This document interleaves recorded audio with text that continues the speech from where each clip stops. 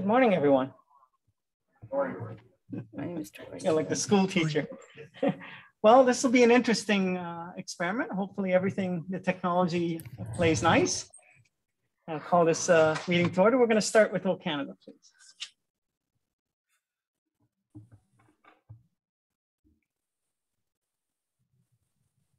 O Canada, our living land, true patriot love in all of us command.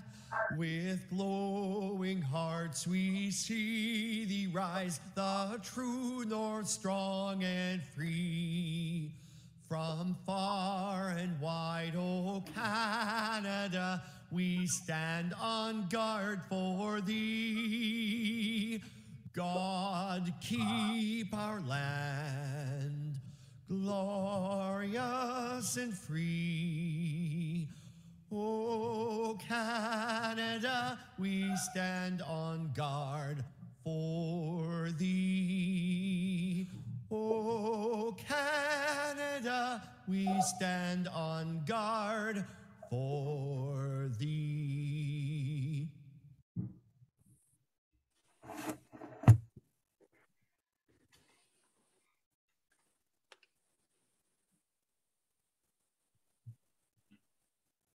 So for the viewing public, I would point out we're about half and half, right? 1, 2, 3, 4.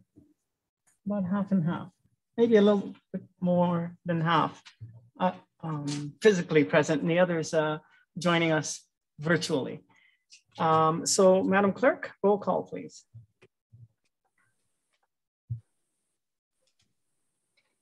Thank you, Mr. Warden. Good morning, everyone. Councillor Mackey. Present. Councillor Gamble. Present. Councillor Burley. Present. Councillor Carleton. Present. Councillor McQueen. Here. Councillor Desai. Present. Councillor Patterson. Present. Warden Hicks.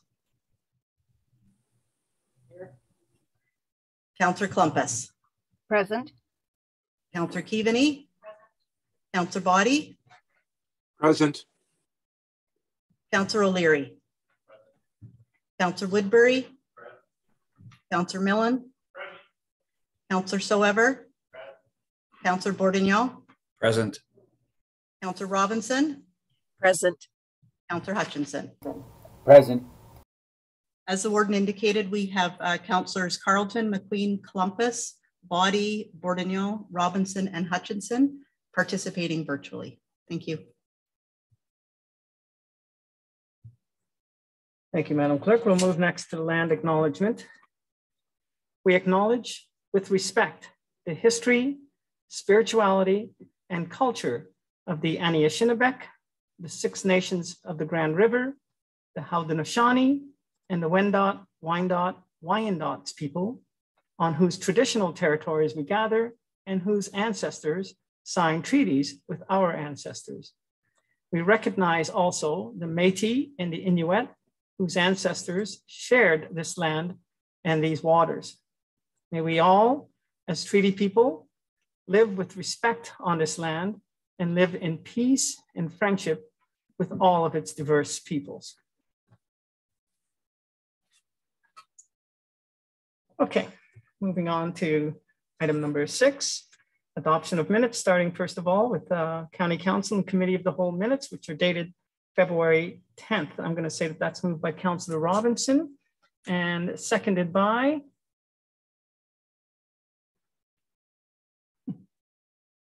what do I have there? Oh, Councillor Milne. Any discussion on those minutes? And seeing none, I'll call the question. Is there anyone opposed? We can do all in favor? Okay, so all in favor, please raise your hand. See everyone's hand raised. Thank you. That is carried. Thank you very much. So we're on to item 6B, the minutes of a public meeting dated February 3rd, dealing with the official plan amendment 11. Moved by Councillor Burley, seconded by Councillor Patterson. Any discussion on those minutes? I do not see any, therefore I'll call the question. All those in favor? Is there anyone opposed? Seeing, no. Sorry, so all those in favor again? Okay, everyone online is indicated in favor, everyone in the room in favor. So no one being opposed, that is carried. Thank you very much. We have no closed meeting matters. So we're on to item number 8. 8A is the Board of Health minutes, which are dated December 17th. I believe, oh, we need a mover to get it going. Moved by Councillor Milne, seconded by Councillor Woodbury. Dr. Era, I believe, is with us. Good morning, sir. You have the floor. Good morning, Mr. Warden. Good morning, Council. Thank you for having me. The highlight from the past 2 meetings were the review of board policies. As per the board policy, one of the policies require review every 2 years. That was completed in December. The election of the board chair and vice chair in the first meeting in 2022, which took place in February instead of January. Mayor Sue Patterson was elected as chair. Mr. Alan Barfoot was elected as vice chair. The other highlight from operations, the first item, of course, COVID and the surge related to Omicron, and multiple events have taken place since those minutes, but in general, the trajectory of the indicators locally have been trending in a positive direction, as well as provincially, as whether it is the number of new cases or the number of hospitalization, number of outbreaks in long-term care, and the complexity of them. All these indicators would suggest that we are heading in the right direction to hopefully lifting emergency declaration over in the near future. And of course, that will be a decision provincially and locally through municipalities and councils. The vaccine front, as I mentioned in the last update, we have the capacity, and we have delivered, provided access to third dose to the all eligible population within 2 weeks, which is track record, allowed us to have a high level of third dose, around 60% at this point. And we continue to provide targeted clinics in lower coverage areas through working with the community centers, working with the municipalities. We mapped out also the possible clinics.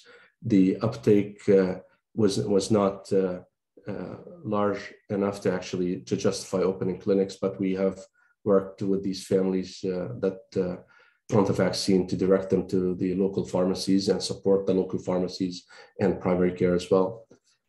The other final item from the previous minutes, and it's related to recovery, moving from a pandemic to hopefully at this point, at some point in the near future endemic, is the recovery and backlog in public health services. One of the presentation in the last meeting was about the dental programs, the oral health programs, whether it's in school screening, the free dental services for eligible low-income children and eligible low-income seniors. It's worth mentioning the health unit, our health unit has been one of the very few health units that continued to provide the service during the pandemic. It was not an easy decision, but the unwavering commitment of our staff and managers allowed us to do that. And that backlog, there is always a backlog, whether it's with other vaccines in schools or dental or other services. So going forward, we have the plan and the commitment to ramp up the recovery to address those health needs in the community. One final point on that recovery is the mental health and addiction need or services that are required to be ramped up and augmented through work with different partners. And I want to thank the council and the county for taking the leadership on that file as well. That's my update, Mr. Chair. Open to questions as always. Thank you very much, Dr. Era. Are there any questions from council for Dr. Era? I don't see anyone online. I don't see anyone in the room. Councillor Patterson, is there anything you wanted to add? Thank you, Warden Hicks, and good morning, County Council. Just one item. During that December meeting, the board received a presentation from Ian Reich, Public Health Manager. The topic was foundational standards, and he spoke about population health assessment, health equity, effective public health practice, and emergency management. So each of these standards are treated as a project developed as a goal and will ultimately achieve our mission to promote health and prevent disease. Thank you. Thank you very much for that. Any questions coming out of that? Seeing no hands, seeing no one online, and perhaps it's time to call the question. Oh, I'm sorry. Councillor Desai. Thank you. I was a little late raising my hand. My question for you, Warden Hicks, to Dr. Era is, we know we're moving into the reopening per se starting March 1st. The vaccine, not issue, but the proof of vaccination is going to become voluntary for various businesses. Do we have a timeline at all for things such as the mask mandates and reopening completely, in the sense of when we will be able to gather without any limitations on numbers and so on in all venues? Because obviously on March 1st, venues that require, or there's certain venues on March 1st that can be reopened in full, but there's certain that still can't. So do we have a date or an indication of when that date could be coming? Thank you. Thank you for the question through you, Mr. Chair. Thank you for the question. The underlying principle in the management of a pandemic by public health is to lift restrictions as soon as possible, so long it is safe. And I have seen that from my point of view, the provincial plan for lifting restrictions gradually, and the next step on March 1st to lift multiple restrictions is quite measured. Lifting the requirement for vaccine is one of them. Locally, there will be communication with local businesses about the recommendation about the vaccine policy. It should come out from my office in the imminent future, and it will reflect the support of that provincial lifting of restrictions. We do stand in a good position to lift the restrictions as soon as the province allows us to do so. It's very difficult to predict what the province will be issuing next. I can see the mask use to be continued in the near future for a period of time. Passive screening for symptoms at businesses, those are least intrusive, and they carry significant or carry sufficient weight to protect from further complications in the management of the pandemic. But in general, all these restrictions should be lifted as soon as there is no need for them. Again, I apologize, my answer does not have dates associated with them, but I can reassure the council and the public that we are in very good standing to be ready to lift restrictions as soon as we get the green light from the province. Anything further? Is there anyone else? Going once, twice? Okay, it's time to call the question on the motion to receive these minutes dated December 17th. Is there all those in favor, sorry? In the room, everyone approved? Oh, sorry. And online, thank you. Is there anyone opposed? That is carried. Thank you. Okay, we have no bylaws. We're on to item number 10 now, good news and celebrations.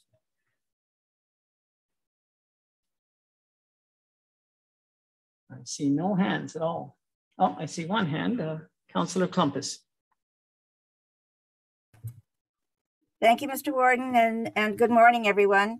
Being it a sunny day, there's got to be positive news happening here this morning, and I just wanted to comment that it seems to be the season for public engagement opportunities. And last night we had a very robust opportunity to engage with the public. We had over 70 participants in our official plan review public engagement, and this was led in partial by a group of master's students from the soon to have a name change Ryerson University, who will be participating in this exercise all through the piece and in the subsequent 20 or more public engagement opportunities that are planned. It's great to see public engagement. It's great to see the students involved, and they bring a different dynamic to any of the proceedings, and it was really a very robust discussion. And it's also in tandem with a Meaford Hall strat plan that is occurring at the same time. So there's a lot of considerable attention being paid to that as well. Good news for us. Thank you. Thank you very much for that. Anyone else? Seeing no one else, we will move on. Looking for a motion to adjourn now. Trying to find someone online so I can include you folks. Moved by Councillor Carleton and seconded by Councillor Mackey. Okay, so we are, oh, sorry, all those in favor? No one being opposed, that is carried. Thank you. Just take a second and switch over to Committee of the Whole. That's good. All right, thank you. I'll call this meeting to order. This is February 24th. We're now meeting as Committee of the Whole. Council, is there any declaration of interest, pecuniary or otherwise? Seeing none, I would just indicate if one does arise during the course of the meeting, I would ask you to declare it at that time. Our delegates are scheduled, our first delegate is scheduled for 10:30, so that's it. We'll move on with perhaps the some other items in the agenda. We'll look at the consent agenda if we can, please. Is there anything there that requires a separate discussion? Councillor Bordignon. Thank you, Mr. Warden. Through you, CTRCW 0722. Tender results are greater than 13. Which one is that now? Item C. C. Okay. Yes, thank you. So 5C.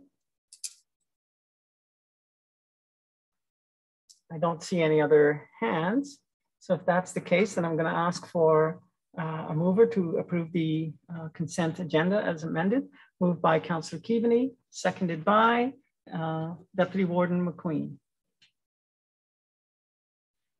All those in favor? Are there any opposed? No one being opposed. That too is carried.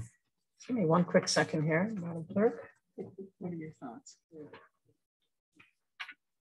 you want to deal with 6A? Because 6A falls right. Yeah, so the only thing you could do is ask if Sue can come in and do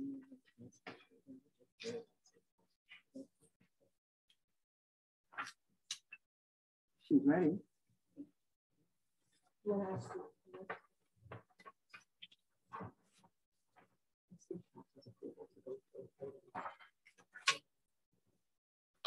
Seven D. Council, with your leave, I would like to perhaps suggest that we go straight to item 7D. Excuse me, 6D. My apologies. 6D, which is the year-end transfers. We're trying to see if is it Mary Lou or Sue? Sue. Okay. I'm trying to see if we can get Sue to come in. So we'll just take a brief second.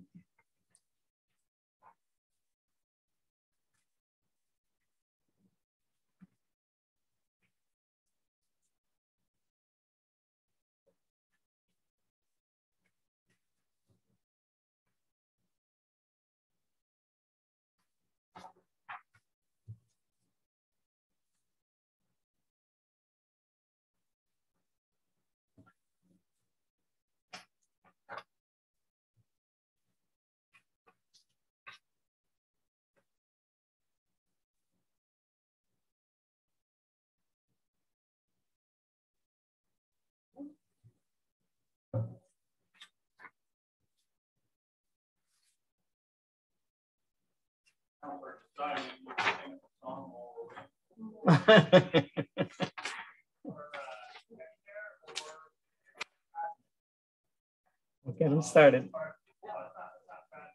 Okay, we're being recorded, so I would just ask everyone to bear with us. We're going to have a presenter.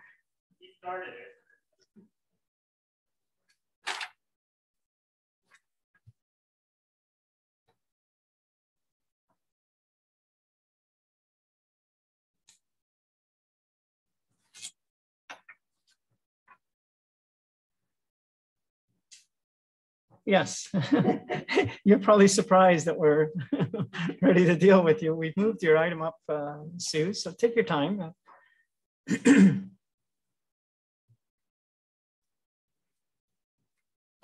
Yeah, we should put the item on the floor though, right? Yeah. Yeah, so we're now dealing with item 6D, the year-end transfers. I need a mover to put the item on the floor. Moved by Councillor Patterson, seconded by Councillor Hutchison. Sue, you have the floor. Thank you. And good morning, everyone. The report before you is to provide council with the estimated year-end surplus deficit amounts for functional area and to provide staff with the authority to make adjustments necessary to finalize the county's 2021 year-end financials. For the following: 1, the year-end surplus and deficit transfers. 2, year-end transfers for purchases that were budgeted to occur in 2021 and need to be carried forward to 2022. And the year-end transfers for donations received for specific purposes. Under the year-end surplus and deficit transfers, you will find in the first chart of the report, this chart identifies surplus and or deficit amounts and recommendations on how to allocate these. Staff have reviewed year-to-date actuals as of mid-February and are estimating an overall surplus of $363,100 for the year ending December 31st, 2021. The departmental breakdown of this surplus is contained in the first chart of the report. I will not go over these line by line, but overall, there is an estimated $175,800 to be withdrawn from the one-time funding reserve, with the remaining transferred to and from specific departmental reserves. Within the year-end transfers for purchases that were budgeted to occur in 2021 and need to be carried forward to 2022. In the second chart within the document, you will find both projects that were budgeted or endorsed to occur in 2021, but due to various factors have been delayed. The county's auditors require a council resolution authorizing staff to transfer unspent funds to reserve for use in the 2022 budget. Some of these projects have been rebudgeted in 2022 to be funded from reserves, and this report will allow staff the authority to transfer the tax levy in 2021 raised into a reserve mentioned within the chart. These projects are reflected in column 4 of the chart. There are also some projects that were expected to be complete in 2021 at the time of budget development, and therefore were not included in the 2022 budget. These projects are reflected in the 5th column. Of these projects, there are 2 larger projects that were not included in the 2022 budget, and these are the Grey Roots General Store and the fire alarm project at Lee Manor. And thirdly, the year-end transfers for donations for specific purposes. During the year, the county receives donations for specific purposes, and any donations not spent on these need to be transferred at year-end to a reserve to be utilized in the future for these specific purposes. In the last chart in the report, you will find a list of donations by departmental area that were donated for a total of $13,238. And that's the end of my report, and I'll take any questions at this time. Thank you very much, Sue. Are there any questions? Council? I do not see any. So with that said, I'll call the question. All those in favor of the motion? Everyone in the room and everyone online has indicated, and no one being opposed, that is carried. Thank you very much, Sue. Okay, so we're getting closer to that time for the delegation. And the delegates joining us by remote, or they are remote. Okay. Very good. Thank you.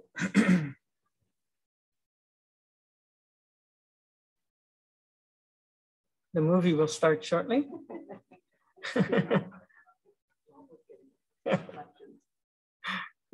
Okay, so we are, I believe that we do have our guests ready. Rob, can you confirm that? They are ready? Okay, perfect. So we're gonna have our first delegation. Who's introducing them? Stephanie. Hi, Stephanie. Come on up.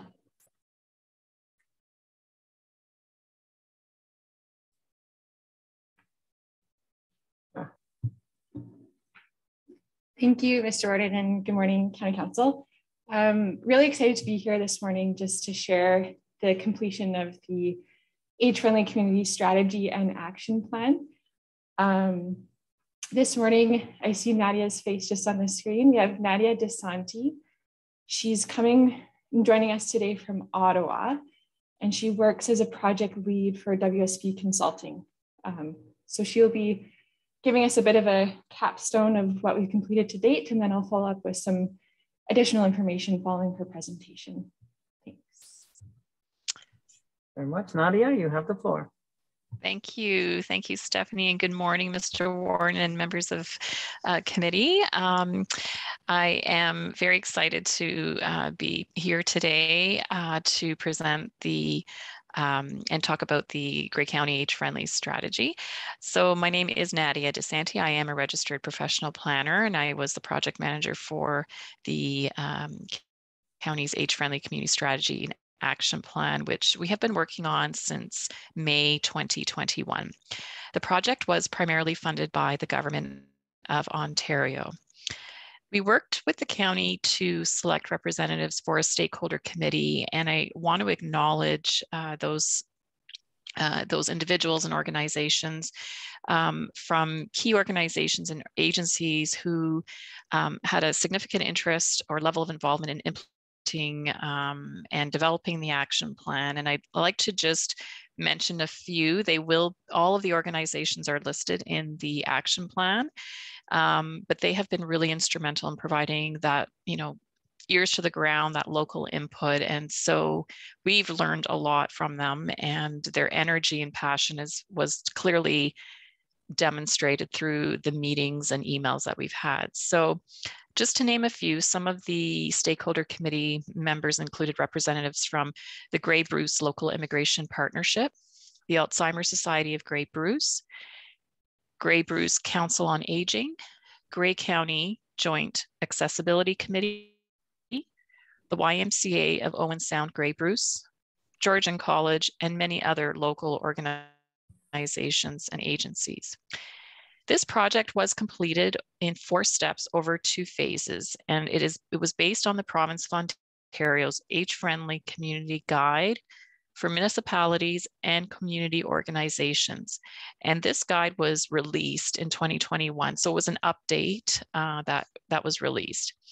And in phase 1 of the project, we completed the phase one started in May and was completed in September. And it resulted in the Age-Friendly Community Strategy. And the 2 steps that went into that formation of the strategy was to really define the age-friendly vision and principles for Grey County. So you will see that vision statement. We always went back and checked it throughout the process to make sure that it was still valid. We also carried out a community needs assessment, and that included site visits to various locations, an extensive survey online, and all of that fed into the Grey County Age-Friendly Community Strategy. So that's a separate document. Then phase 2 started in October and is being completed next month when the action plan goes to council.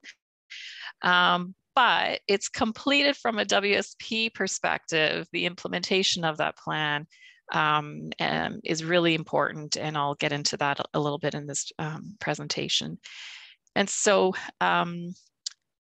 step 3 is really having council endorse that plan next month, and then implementing the action plan, reevaluating the steps and actions in that plan, and ensuring that it's a living document. Engagement was a key priority for this project, and we and our colleagues and Stephanie and county staff engaged with a variety of key stakeholders, including county staff from other departments, as well as lower tier municipal staff, agencies, community and Indigenous groups, and members of the public throughout the 2 phases of the project. We used a number of engagement methods to consult with all of these groups, and that included active engagement through virtual workshops, interviews, focus groups. We even had participants join by the phone, which was really nice and kind of nice to hear someone on the phone, which is, I think, something that we tend to sometimes forget, right? We're always on our digital phones, but it was nice to hear somebody and people participating by the phone. And also passive engagement, including through our project website, our online surveys, and word of mouth. We developed a background review report in 2021, and that is available on the project website. And that summarizes the county's existing policy framework, and it also highlighted some gaps. And then those gaps are what we stem from to help with developing action items. So that's just kind of one source of information. And then we also developed an engagement findings report that summarized all of the input that we did through phases 1. So all of the community outreach, the online survey, all of that was documented in that report. And then we also prepared a separate age-friendly community strategy. Again, that is available on the project website. And that is based on the technical work completed and the feedback that we had received from all of the engagement opportunities that we held. We also developed the Grey County Age-Friendly Strategy video presentation, and that summarized the key aspects of the strategy, and it provided more information to the community. So at the end of phase 2, we do have the Grey County Age-Friendly Community Action Plan, and it has been circulated to county staff for review. And I'm going to speak to that just a little bit more in about 1 more minute. I wanted to just kind of, if you haven't seen the strategy document, or if you are interested in sort of diving deeper into that, I just wanted to let you all know that that strategy document really set the foundation for the action plan, because it highlighted the, as I mentioned, the vision, the goals for Grey County to become a more age-friendly community. It built upon the background review report. So those gaps that I mentioned, we brought those in. And it also identified the strengths. So what are the good things that are happening in Grey County? And what are the areas that need to be improved? And those improvements are essentially the actions that are in the action plan. The action plan is prepared and organized in 8 tables, and the 8 refers to the community dimensions. Those community dimensions were established by the World Health Organization many years ago, and those 8 dimensions include outdoor spaces and buildings, transportation, community support and health services, communication and information, civic participation and employment, respect and social inclusion, social participation and housing. So within each of those 8 dimensions, we have developed action items. And so when you look at the action plan, you will see the actions and the priorities under each of those 8 community dimensions to help address opportunities for improvement. It also acknowledges the leads and partners. Grey County cannot implement this plan on its own. And there are many opportunities for other leads to take that initiative and run with it. There could be other partnerships that need to work together to help deliver. And the action plan also identifies timing, so short, medium term, and performance indicators. And we've also included a process for monitoring and evaluating the actions going forward. So just like annual reporting on budget, annual reporting on building permits, approvals, that kind of thing, the action plan is also meant to sort of have an annual report card. And we've included an example of how that monitoring or that report card could be developed to check and see how are we doing, how has this action started, is the time frame still right? So we've provided those tools in the action plan. In addition, in each of the tables, we've also provided examples and resources. So those are items such as, community grants, accessible signage examples, also acknowledging Grey County's existing 211 service. And there's other examples that we've pulled in there as resource material. So again, the actions help to address the areas for improvement that were identified in the 2021 strategy document and considered additional input from the key stakeholders, community members, county staff, etc. And really, the action plan is meant to be looked at as a roadmap for the county to work towards becoming a more age-friendly community. And it provides a framework that the county can use to apply for funding and maybe allocate funding to support some of those action items that are identified in the action plan.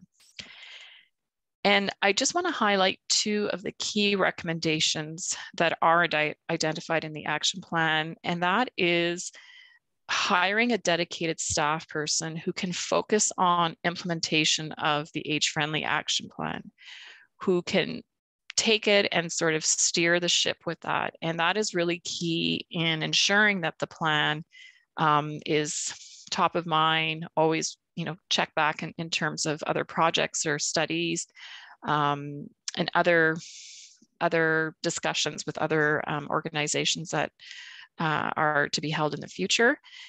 And then the second key recommendation is applying for and receiving the age-friendly community designation through the World Health Organization. Many communities that I've worked in leading age-friendly community plans see the World Health Organization designation as many benefits, including from an economic development perspective, from a tourism perspective, from a place to come and live and raise your family and work. The application process, from the last time I looked at it online, is not that onerous. And there are, again, a lot of benefits for having that. So those are the two key recommendations that are identified in the action plan. We are really excited about the outcomes of this project. I can talk about age-friendly forever. And as a professional, planner, it really brings all of that social infrastructure and that hard infrastructure together to really be looking at a community from and with an age-friendly lens. And I look forward to seeing the results and hearing about the news and things that will get implemented. And so that is it in a nutshell, but I am happy to answer any questions, and I thank you for the opportunity to present this to you today. Thank you very much for that, Nadia. Councillor, are there any questions?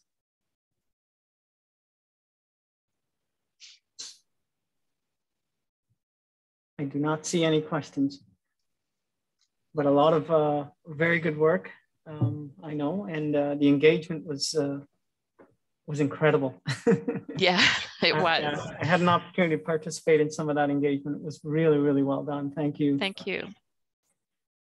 So I think it's time. Oh, wait, there's nothing to. Right. So we'll come back to that. Are we going to deal with the second delegation?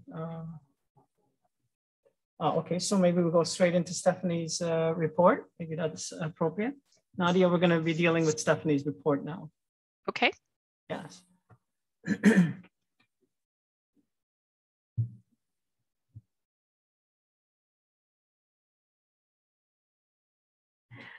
Our CAO would like to make a comment.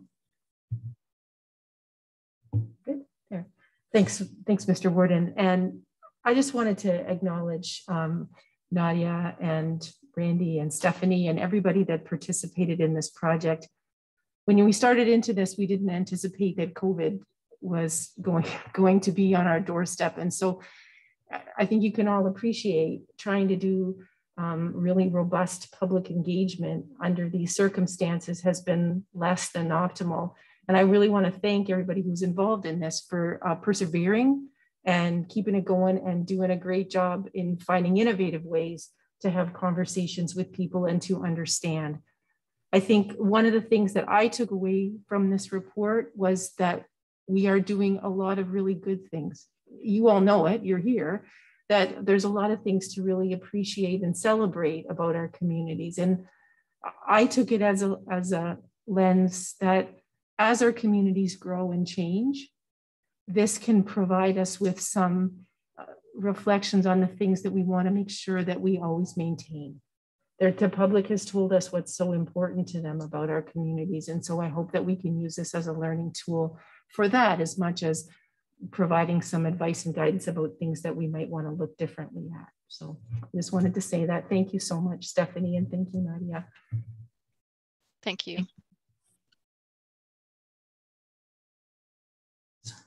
Turn my mic on here. So we're now going to be dealing with item 6A, right? The Age-Friendly Community Project final report. That puts Stephanie on deck. I need a mover, actually moved by Councillor Robinson. And I'm looking for a seconder, please. Seconded by Councillor Bordignon. Stephanie, you now have the floor. Thank you, Mr. Worden, and hello again, County Council. Tara, can you help with, oh, there it is. Okay, perfect. So yeah, not liking to repeat what Nadia has just shared, just hoping to add some additional thoughts and information for everyone's benefit. So it is, sorry, I haven't been in person in a while, so I'm gonna take out my mask. It's a bit comfortable here. So the following here is just addendum to PDR CW 1421, and it's to discuss and share the final findings of the Age-Friendly Community Strategy and Action Plan. Again, I just want to reiterate appreciation for all those involved that helped with the creation of these works. Nadia and her teams, we had Will Lamond, Justin Jones, Erica Stone. They did a tremendous job keeping these works on schedule and achieving the required milestones as per the grant that we received from the province. They were a pleasure to work with, which is great. And so I just want to thank you. I also want to extend thank you to the stakeholder committee members, as well as staff from the Wikidong, Grey Bruce Poverty Task Force, Agricultural Advisory and Economic Development Advisory Groups, Grey Bruce Council on Aging, Launchpad, Grey County Joint Accessibility Advisory Committee.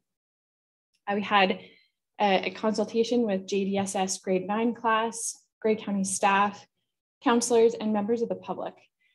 Your enthusiasm to participate in and the ideas shared were extremely helpful and served to set the foundation of the action plan.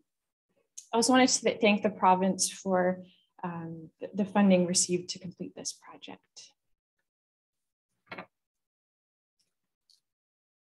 So the following here, we have the project vision statement.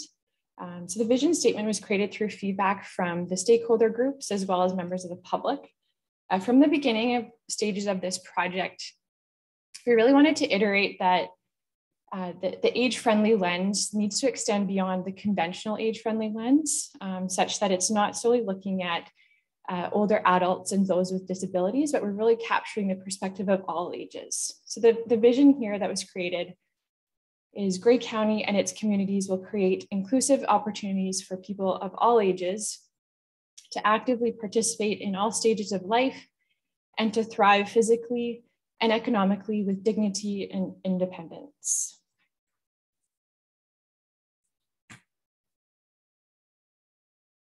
So we have some demographics in gray that most around the table here are probably familiar with.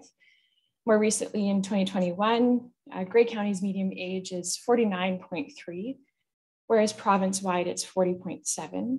In 24% of Grey's population is 65 years or over, compared to only 14.8% age 0 to 14 years of age.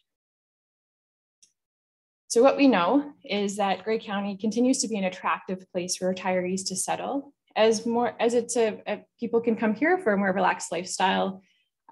It's also in proximity to recreational, health services, and other essential amenities. Furthermore, as Grey County's population continues to age, we are far from achieving population replacement rates.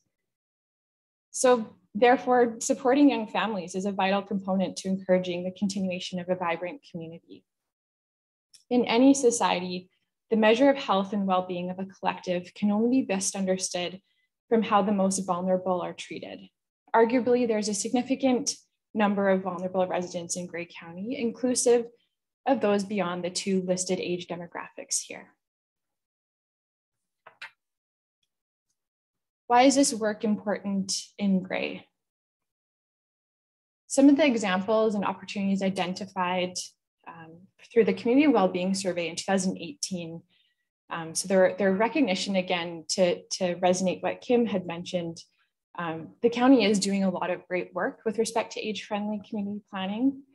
So there were high rates of satisfaction from those living in Grey with their personal relationships, access to parks and rec opportunities, and environmental quality of their neighborhood. Through the survey completed with this project, we had around 200 respondents, which is great. And some of the opportunities identified, so we had a scale of always, often, sometimes, and never. So just to give you an example, 1 in 3 survey respondents identified a physical condition or mental health condition or health problem, reducing the amount or kind of activity they can do. Roughly 1 in 2 indicated only sometimes there are enough benches and rest spots along streets, parks, and buildings. Over 1 in 2 indicated that people only sometimes understand how to share the road with other road users, so pedestrians, cyclists, farm equipment, etc. Other opportunities identified through the survey, just a really brief list here, a need for a full range of housing choices, culturally sensitive and welcoming activities and attractions, understanding the needs of all ages, so youth, working age, older adults, access to public computers and internet, improved access to family physicians. So just wanted to acknowledge that there is a missed opportunity cost for the community if we're not working toward improving the overall quality of life of all those living here. This requires continued leadership by government and community members working together to ensure policies, programs, and services are inclusive to support social and physical environments designed for people to remain in their community and participate in community life. So Nadia did bring up in her presentation that we created a really extensive action plan. We have 116 action items in that action plan. And as she mentioned, it's divided up based on the 8 age-friendly domains as defined by the World Health Organization. So I'm just providing an example of one of the 116 action items of that action plan, just for your reference. And so here we have an action item that is speaking to accessible construction, renovation, and retrofit program. And then we've identified the timing, action lead, potential partnerships, performance indicator, progress, and if there are funding resources available or different examples, we've also included that. So again, the plan is really extensive. And so I don't suspect or expect all of those here today have had the opportunity to review it at great lengths, but I'm happy to discuss further if there are any questions. And with that, we're at the recommendation.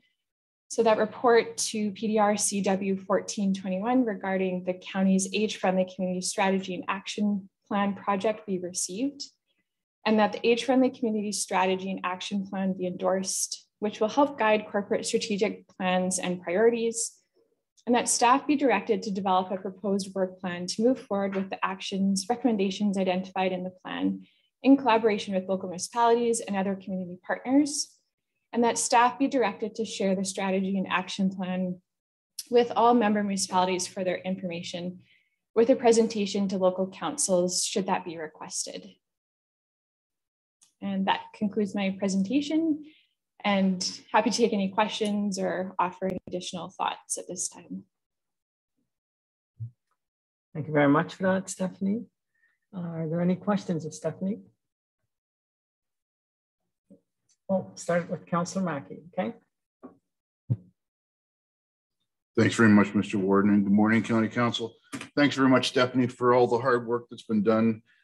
In the report, it talks about under housing, there's not enough smaller units or in between. Can you talk about what other in between options are for, individuals leaving their family home, in the countryside and wanting to move to town? The other types of options that you're referencing there, please.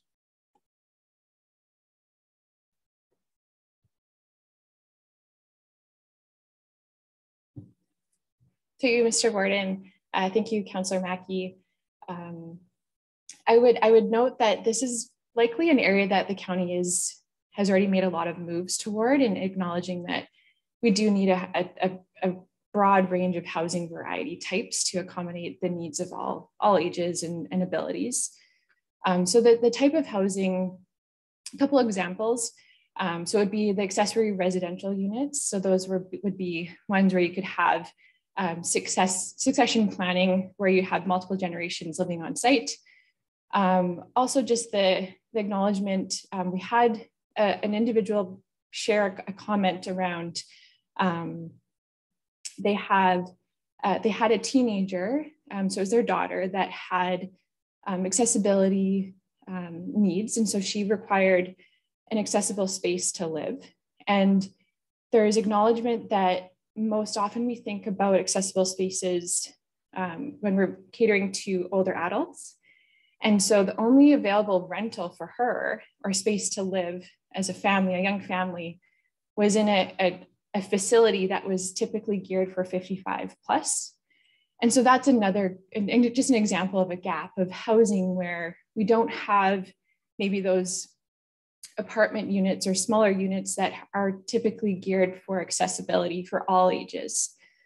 And yeah, just looking at different like bungalow styles or townhouse, just again, getting away from, not getting away, but having lots of different variety where you may have limited upkeep for your yard, or if there's like snow clearing purposes and that kind of thing. So it's, yeah, again, the county's Recolor Gray official plan has captured a lot of those provisions, but it's really just, again, expanding the scope of what we're looking at when we perceive accessibility as well, making sure we're not missing any age groups when we account for those development types.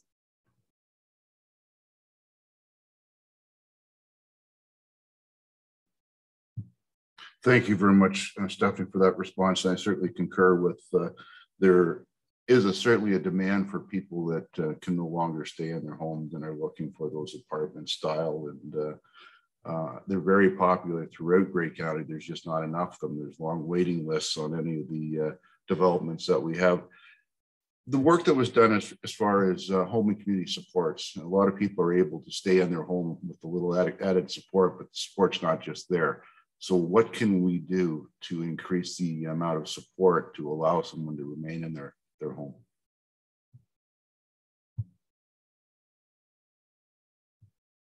Through you, Mr. Warden. Another great question, Councillor Mackey.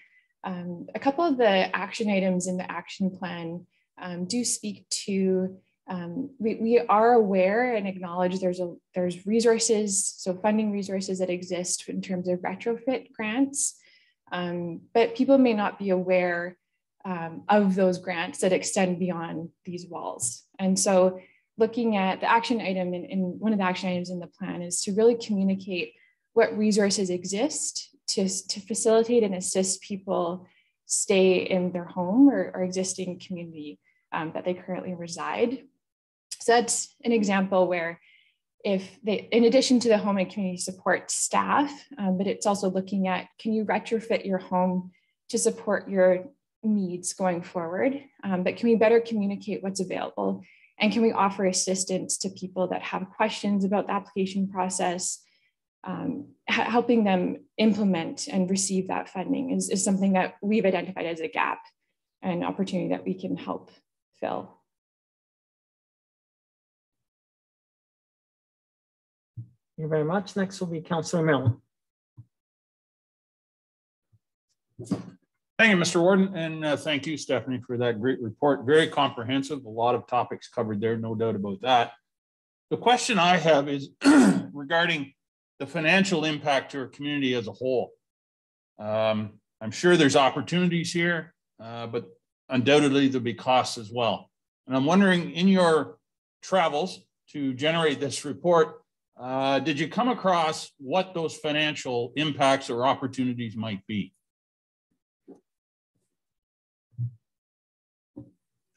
Through you, Mr. Warden.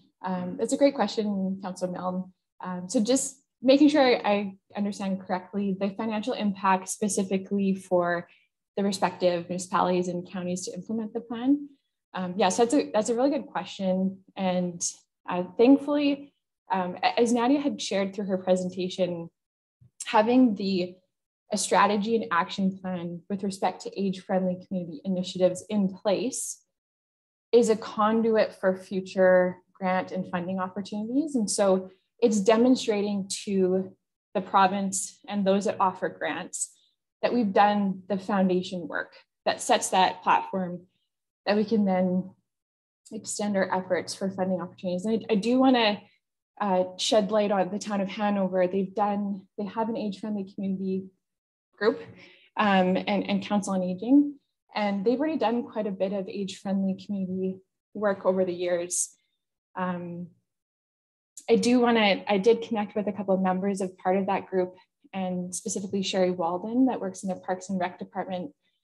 She said that over 90% of the works that they've done have been funded from the province. And so it's the acknowledgement that there's a lot of funding for this type of work that's available. And so the financial aspect of implementing this plan is, from my perspective, quite minimal in terms of what the county or municipalities would have to commit. And that's where if we were able to have a staff allocated for the implementation of this plan, acknowledging human resources are sometimes limited. And so that's the part that we'll really have to figure out. If we can have a leader in-house that can really offer those supports, that would be fantastic. But yeah, in terms of funding availability, it's incredible what's out there. And I think more often than not, those funding resources aren't completely allocated. They're just underserved. So I think it's a great opportunity for us to start connecting to those resources because they are there. Yeah. Nadia, is there anything you wanted to add to that? Thank you, Mr. Warden. And yeah, I just want to echo through the Ministry of Seniors and Accessibility, there's always grants every year. There's community grants, there's the names sometimes change, but there's always a community grant, a seniors age-friendly grant.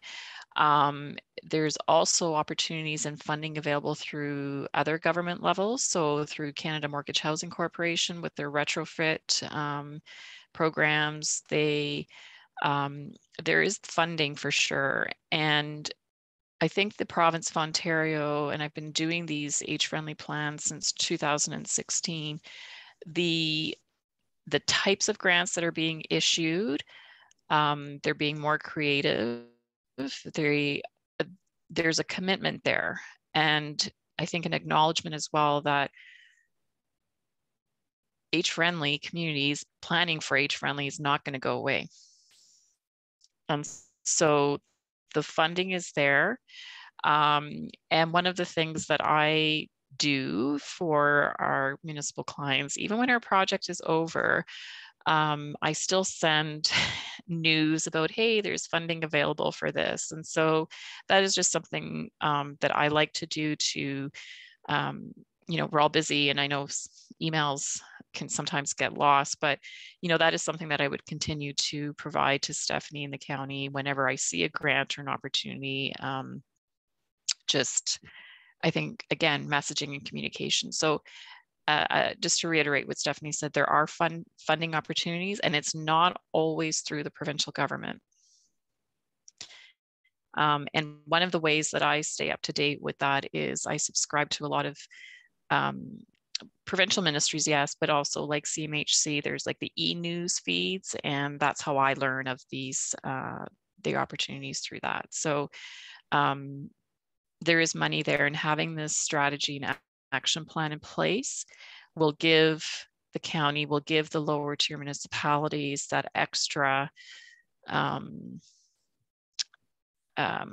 weight to say, here's how, and this is a specific action that we would like funding for. So this is the tool to really open up that door and to help your chances for funding applications.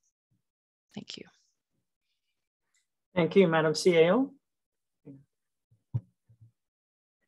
I would just add that there are many recommendations in this report that aren't about hard infrastructure. So much of what makes our communities great is the people that's in them and the relationships that those people have with each other. COVID has done very little to help the world of volunteerism and people's ability and willingness to step up and be part of communities and to help their neighbors. I think that as we recover, it's so important that we're all thinking carefully about how we can bring people back together in a face-to-face way, how we can create opportunities for people to help each other, and how we make sure that everyone knows about the opportunities there are to step up in a volunteer way and how important that is. We really need to celebrate the people who are being the coaches and coming out to help with all sorts of community events so that we can maybe build some of that back.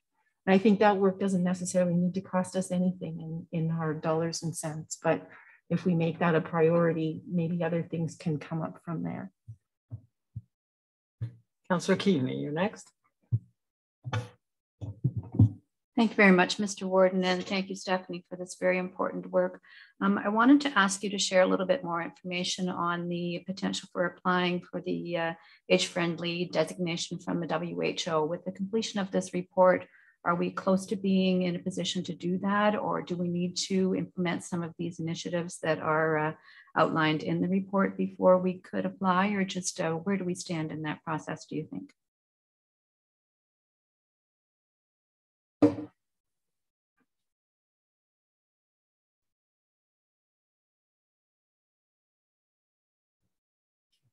Through you, Mr. Warden. It's a really good question, Councillor Keaveney. My understanding, and Nadia could potentially weigh in further at this response, but my understanding is that we do have the resources and information now available that would allow us to submit an application to the World Health Organization. Again, that application and acknowledgement, if we were to receive that, it's expressly communicating to the public and the community at Grey that we are taking further efforts. So we've established, again, that foundation. We're taking further efforts to continue that work. So it's not such that you have to be entirely age-friendly in the sense that this action plan would be entirely completed. It's that we've established that foundation. We've acknowledged that we're taking the efforts and initiatives to proceed with this work going forward. And so we can submit that application today how we have with the resources that we have and what we've completed, which is great. So it's just another piece in our hat to communicate to the public that we are committed to this work and that we are seeking acknowledgement that extends beyond the county's borders as well. So it's great. Thank you. Nadia, I saw your head bobbing up and down. Is there anything you wanted to add to that? Yes, thank you, Mr. Warden. One of the things I also wanted to add to Stephanie's response is that it will also place Grey County on an international map. And so when you go on the World Health Organization's website and you can search, age-friendly communities, there are a number of countries, sometimes even like smaller neighborhoods, and there is a Spanish name for a community. It's not coming to me. I should have looked that up beforehand. I apologize, but you can have access to so many different places to learn about projects as well, and just to share that information. And I think there's some really incredible projects on there, and just examples that we don't have to start from scratch, right? There might be information there with a few clicks away, and just the connections. And one of the things that I also want to mention is that in speaking about the e-news ministries and other government levels that I connect with, there's also the International Federation of Aging, the IFA, and you can also connect with them as well. And they have a whole host of information, webinars that are free on a variety of topics. And so all this to say is that the age-friendly community planning internationally has really increased, and the awareness of bringing this to anything that a community does. And it's not just hard infrastructure, it is about people. And so I encourage you, when you have a minute, to poke around on the World Health Organization's website, and it's quite fascinating, because I always say you don't have to be an older person to reap the benefits of being in an age-friendly community. And at some point in our life, we're going to need some assistance, or we're going to know somebody who needs assistance, and it's not always an age thing. So just to give you an example, my nephew has spina bifida. So there were a lot of accessibility issues that he had, and my sister had to deal with. So it's a really great opportunity to strive for more, celebrate what you are doing, be part of an international community, and hopefully have those opportunities in person. So I just wanted, sorry, I've kind of added more than my original thought, but I wanted to just mention that there's a lot of great information out there for you. Thank you very much for that. I don't see any other hands either in the room or, oh, there is a hand, Councillor Mackey. Thanks, Mr. Warden. And through you, I just want to, speak for a minute on Kim's mention about volunteerism. And, it is very important throughout, our small communities. And often I think it's a matter of trying to link up the individuals that need the support and the individuals that want to do the volunteerism. So maybe there's a role for us to think a little deeper about what actions we could take to, properly vet people that want to be volunteers, and then to link them, through some sort of mechanism to the people that need the support.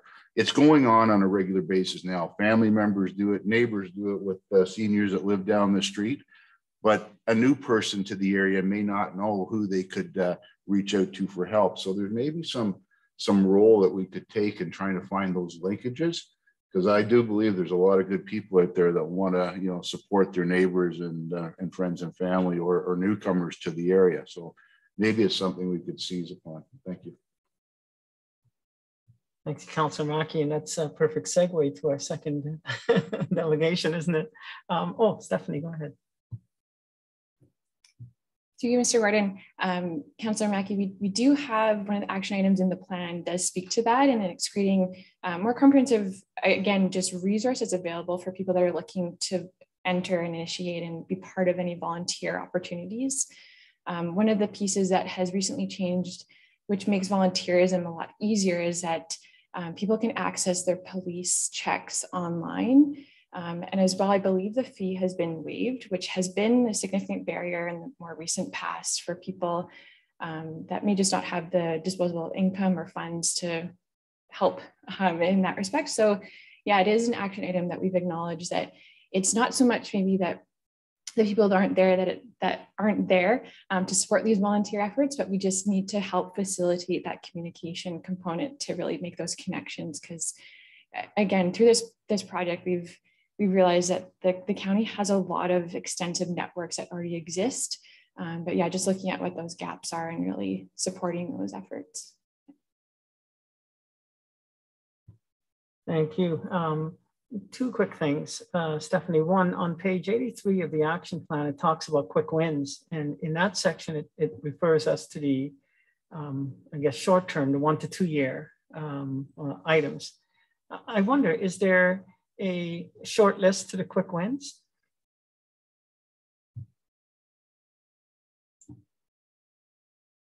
That's a good question, Mr. Warden. I would be able to provide that in writing. I think just being able to look at the action plan, how it's been iterated today. So we do have the short-term and medium-term timeframes. Those timeframes as well are simply acknowledging the start of an initiative. And so it's not necessarily indicating that that's when it would be completed. But yeah, some of the quick wins, again, would extend or kind of be those pieces that exist that wouldn't necessarily require funding. So some of the policy initiatives or endeavors, those are, again, acknowledging a lot of the great work that we're already doing. And so we've established those networks and understand what the community needs when it comes to housing, or incorporating some of those pieces in implementing the Cycling Trails Master Plan, Recreational Trails Master Plan. So those are some of the, building on what the great work that's already been completed today would be a piece of a quick win that we could definitely help implement. Thank you for that. And I have to acknowledge, and I don't want to put you on the spot, Councillor Carlton, but I did see your head nodding in approval on a number of points. Not to put you on the spot, was there anything you wanted to add? Because I saw your head nodding in approval quite a bit. Thank you, Mr. Warden. I'm actually on my other laptop here on the World Health Organization website, and I just did a search under Age Friendly Canada, and it's amazing the number of cities and information that's there already. I think this is an awesome thing for us to be working on, given some of the other committees and things that are happening, such as the newest one, the mental health and addictions. I think this is all supporting everything that we're already doing. So yeah, I'm nodding. Thank you. Not nodding off. We'll confirm that. Very good. I don't see any other hands. Madam Clerk, our second delegation is ready. Yes, sorry. So let's do that. I'll call the question then on the motion before us. All those in favor? In the room, that's everyone. And online, that's everyone as well. So that's approved. Thank you very much. I just want to check in with the folks. We've been sitting for over an hour now. And with respect to our guests, the second delegates, I would like to take, say come back at 15 minutes, come back at 11:30. Would that be okay with our delegates? I don't see them. Well, I'm seeing that there are a number of people that would like to take a break. So I'm going to suggest that we that we take that break and that we reconvene at 11:30 sharp. We'll see you then. You can turn off your mics and cameras. Thank you, Mr. Warden. All the best. process for implementation of this plan. So, my apologies. Thank you very much. It's Nadia. okay. Thank you. Bye-bye.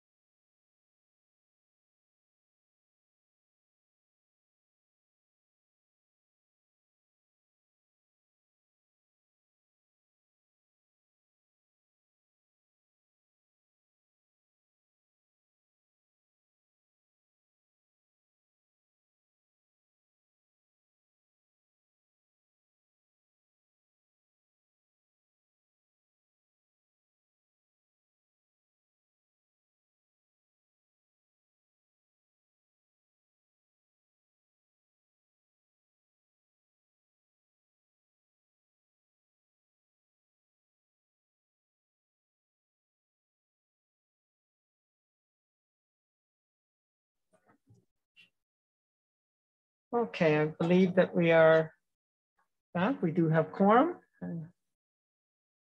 So we're going to be going to our second delegation. I believe, is Barb going to be making the introductions? Jacinda, okay. Hi, Jacinda. Come on up.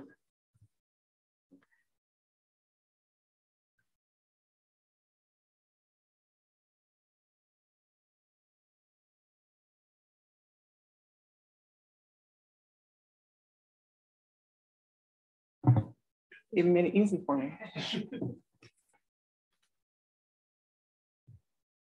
Good morning, County Council. So my name is Jacinda Rudolph, and I am one of the Economic Development Officers at Grey County. I also oversee the Grey Bruce Local Immigration Partnership project that you'll hear more about again. Today with both delegations, we wanted to bring attention to the important work that not only we are doing at county level, but also the work that Welcoming Communities Grey Bruce is doing in creating welcoming and inclusive communities. So last year, the federal government welcomed about 405,000 permanent residents to Canada. So, there really is a strong economic need to increase migration.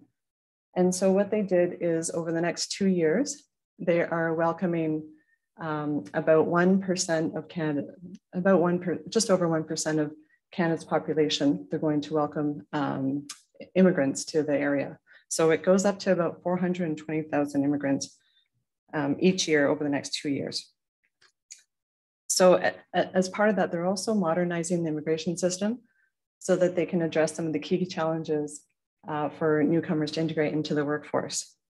This really highlights the opportunities and values, the value of implementing the supports, the resources, the networks, and the infrastructure, and attracting new immigrants to our region and addressing some of the workforce challenges that we're all very well aware of. Even more so, retention. Retention of community integration, retention and community integration of immigrants is just as important and sometimes even more important. And that's why we collaborate with partners like the Welcoming Communities Grey Bruce that complement and strengthen the work that Grey Bruce Local Immigration Partnership does. So we invited David Morris, who's the chair of the Welcoming Communities Grey Bruce organization, and Kime Ip, who is one of the board members. And I believe they're joining us virtually.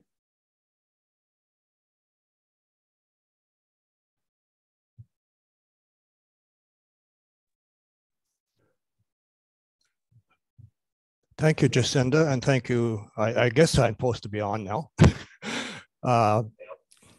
Thank you, Mr. Warden and members of council for giving us the opportunity to present to you this morning and giving you a quick overview of our activities and our accomplishments over the last number of years. I would go to screen share. There we are, if I may. This one. Okay. Come on, computer. There we go. So I just go back. So as I say, I'm as Jacinda said, I'm the chair of Welcoming Communities Grey Bruce, and I'll be sharing the presentation with me, Eep, who's one of our valuable volunteers and who has worked with us on a number of the projects that I'll be briefly talking about this morning. To me, this slide kind of embodies why Welcoming Communities Grey Bruce. It's our vision that this area, to help make this area an area where everyone feels welcome here, regardless of who they are or where they have come from.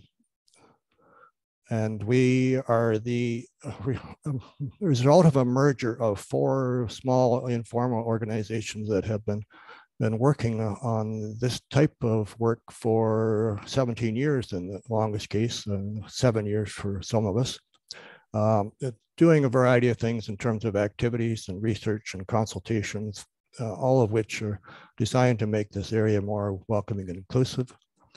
In 2016, we began to cooperate on a number of projects, and through that, we realized that there was some sense, particularly from a fundraising point of view, for us to merge together. And so in 2019, we came together as a nonprofit corporation. But again, that just summarizes our goals, working towards an inclusive and welcoming Grey Bruce, where differences are celebrated and no one is left behind or left out. There's a picture of our board from a couple of years ago before COVID. We have added a couple of people to the board since then. So we're now a board of 9, and we have our two workers in the front there. I just want to say we deliberately created a very inclusive board. Of the 9 people on the board, they represent 7 different countries of origin, because we believe that if you're working to address the concerns of a particular group, you need to have input from that group and have them involved in the planning and development of whatever it is you're going to do. So what the types of things that we have been doing over the years, and we'll talk a bit more about each of these categories as we go along. We've worked to assist newcomers and of any form, any type, immigrants, refugees, and others here to settle here, and that's both been directly and indirectly. We've engaged with the community on a number of levels and consultations and discussions and research, and we've collaborated with a great many types of organizations and businesses, including public sector service groups and local council governments, and we'll continue to do that. In terms of the types of support that we've been able to put in place through our projects, we've created a number of tools or handbooks directed for the newcomers themselves, for employers, for their service agencies, and for people wanting to volunteer to assist newcomers. Those are print copies or PDF. We've also created some online resources for the newcomers, and May is going to talk a bit about some of those in particular. We've been involved with other groups and organizations to help them strengthen their service and add to services to better assist newcomers and other people with limitations, all towards the goal of increasing the capacity of this area to be more welcoming and, as Jacinda said, a place where people want to stay. So I'm going to turn it over to May. I hope she's connected online as a presenter at this point.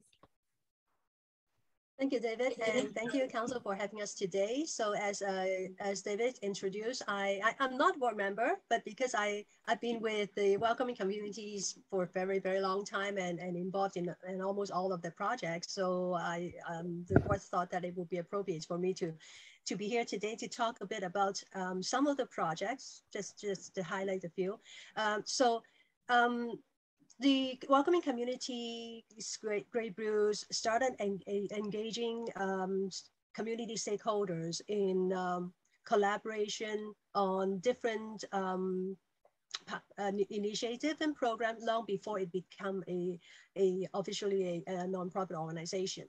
So one of the very successful event is the One World Festival that started, the Grey Bruce One World Festival that started in 2010. That's the year that I moved to Wensang from Saubu Beach after living there for 16 years. So I've been here for a long time.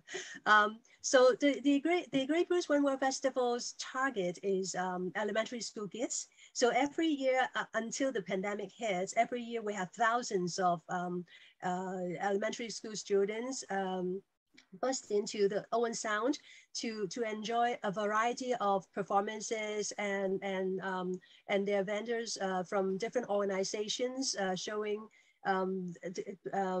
engaging kids in different activities and providing information about different groups in the communities who are usually, unfortunately, being the groups that are marginalized, or maybe they have challenges in integrating into the communities. So some of the partners that are involved when they come One World Festival are the Community Living Owen Sound, the CMHA Grey Bruce, the school, of course, school board, and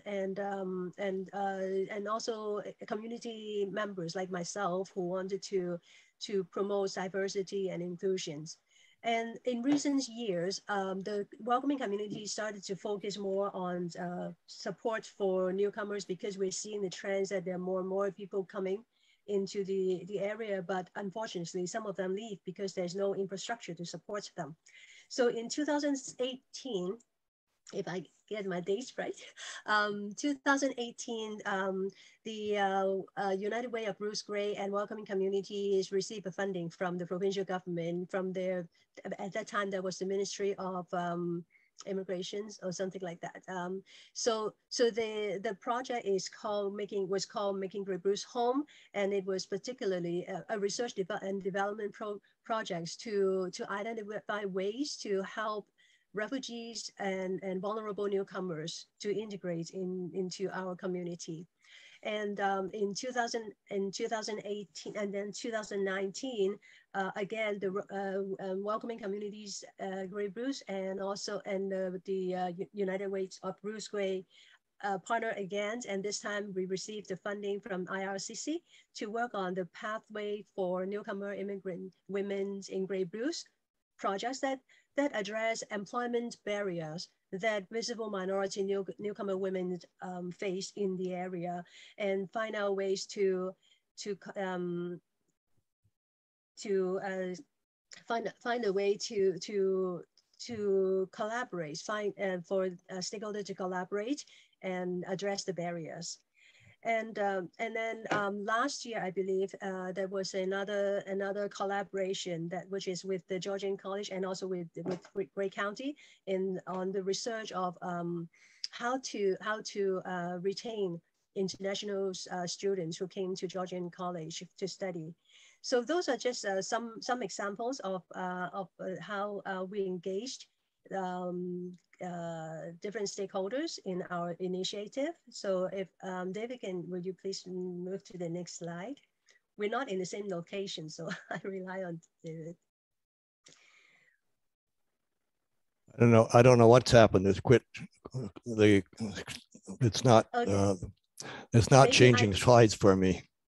I'll keep talking, and then you can just get there when you can. My computer's frozen up for some reason, unfortunately. Okay, so yeah, so like as David explained, we have, through the projects, we developed various tools, and that is the intention of the research and development project, because we wanted to not just report what it is at the present time, but we wanted to provide recommendations in the form of printed and online resources, so that organizations that to follow after our projects will be able to use some of our knowledge that we develop to continue to support newcomers and immigrants. So one of the very valuable tool is the Success for Everyone. So that will be it is a document that we created through identifying the employment barriers that are faced by newcomer immigrant women through the Rural Pathway projects, and then develop, implement, and evaluate some of the trainings for employers and service providers, and also skill building workshops for newcomer women. And from our learning, we developed this tool, and we think this will be a very valuable tools for all employers and service providers to use. Now that we have the GBLIP, it's really great that we have the GBLIP that will bring together all the stakeholders who are interested in retention and recruitment and retention of newcomers, and really care about their social, economic, and civic integrations. So our tool, that this Success for Everyone, is not, although we develop it through working with women, but it's not just for women, because it's all the concepts apply to how to work with and collaborate and support newcomers in general. So back to you, David. Okay, as May highlighted, over the years, we have collaborated with a number of various organizations. The ones that are ongoing right at the moment is working with the YMCA in town on the settlement services, which we were quite instrumental in helping complete the application to get the funding for that project, and are still we are a partner with them on the advisory committee. We had input with the Grey and Bruce counties in planning for the project for the Local Immigration Partnership. May's talked about her newcomer collective, I believe already, or will in a minute. And so, and we are currently collaborating with the Grey Bruce Legal Clinic to improve support for migrant workers. And I'd also mention that we're also working with a group from Ryerson University on their project to study why the factors that why migrants stay in small communities. The focus is often on why they leave, but this project is working on why they stay, and we think we can give them lots of good information in that regard. So May, back to you quickly. Sure. Okay, so I would like to add that the tools are all on the Welcoming Communities website, which is welcominggraybruce.ca, I believe. And so this picture show a group of women, including myself. So this is actually a very new group called the Grey Bruce Newcomer and Immigrants Collective, Women's Collective. It is actually an outcome of the Rural Pathways projects, because through participating in the skill building workshops, some women realize that yes, we do have the capacity to help ourselves and advocate for ourselves and advocate for other newcomer and immigrants women. And they, as the project, you know, everybody knows that when pilots project's done, when funding's gone, there's nothing, right? So you can leave resources for, hopefully other people will use it. But the desire of this group of women is so strong that we decided that we're gonna stay together and see what we can do in developing actually a group, that an entity that will support newcomer women. And thanks to the Welcoming Communities who gave us a kickstart. So the collective is happening. We are at the stage of developing our strategic plan, and also in the meantime, we are also connecting with more and more newcomer women. And the other pieces of it is we are actually on the at the Grey Bruce Lip table, which is really nice, because I think the collective bring the voice of newcomer women to the table, so that promote the understanding of newcomer situation among the stakeholders. So thank you, May. So as we were working with other organizations, we have a common set of values, particularly the desire to make this, as we've said a number of times, the area to make this more inclusive community for everyone, believing that we can make progress, and we know that we have made progress in that regard. And recognizing that as we break down the barriers and make this area more accessible and welcoming for any group, we make it better for everybody, including those of us who've lived here for some time. So where do we go from here? Some of the concerns that we've identified, again, these are not new to you folks, I'm sure. We've noted that there are a number of groups of people who are new to the area that are not covered by the programs that we currently have, particularly refugee claimants, migrant workers, international students. There are still, unfortunately, barriers of various kinds, both intentional and unintentional and systemic, in the way our services are offered that make it difficult. And again, I'm just, so there's work for us to continue to do in terms of raising awareness of the need for inclusivity and diversity and equity in this area. And particularly, again, making sure that the voices of the people who are most affected are involved in those developing those plans and policies.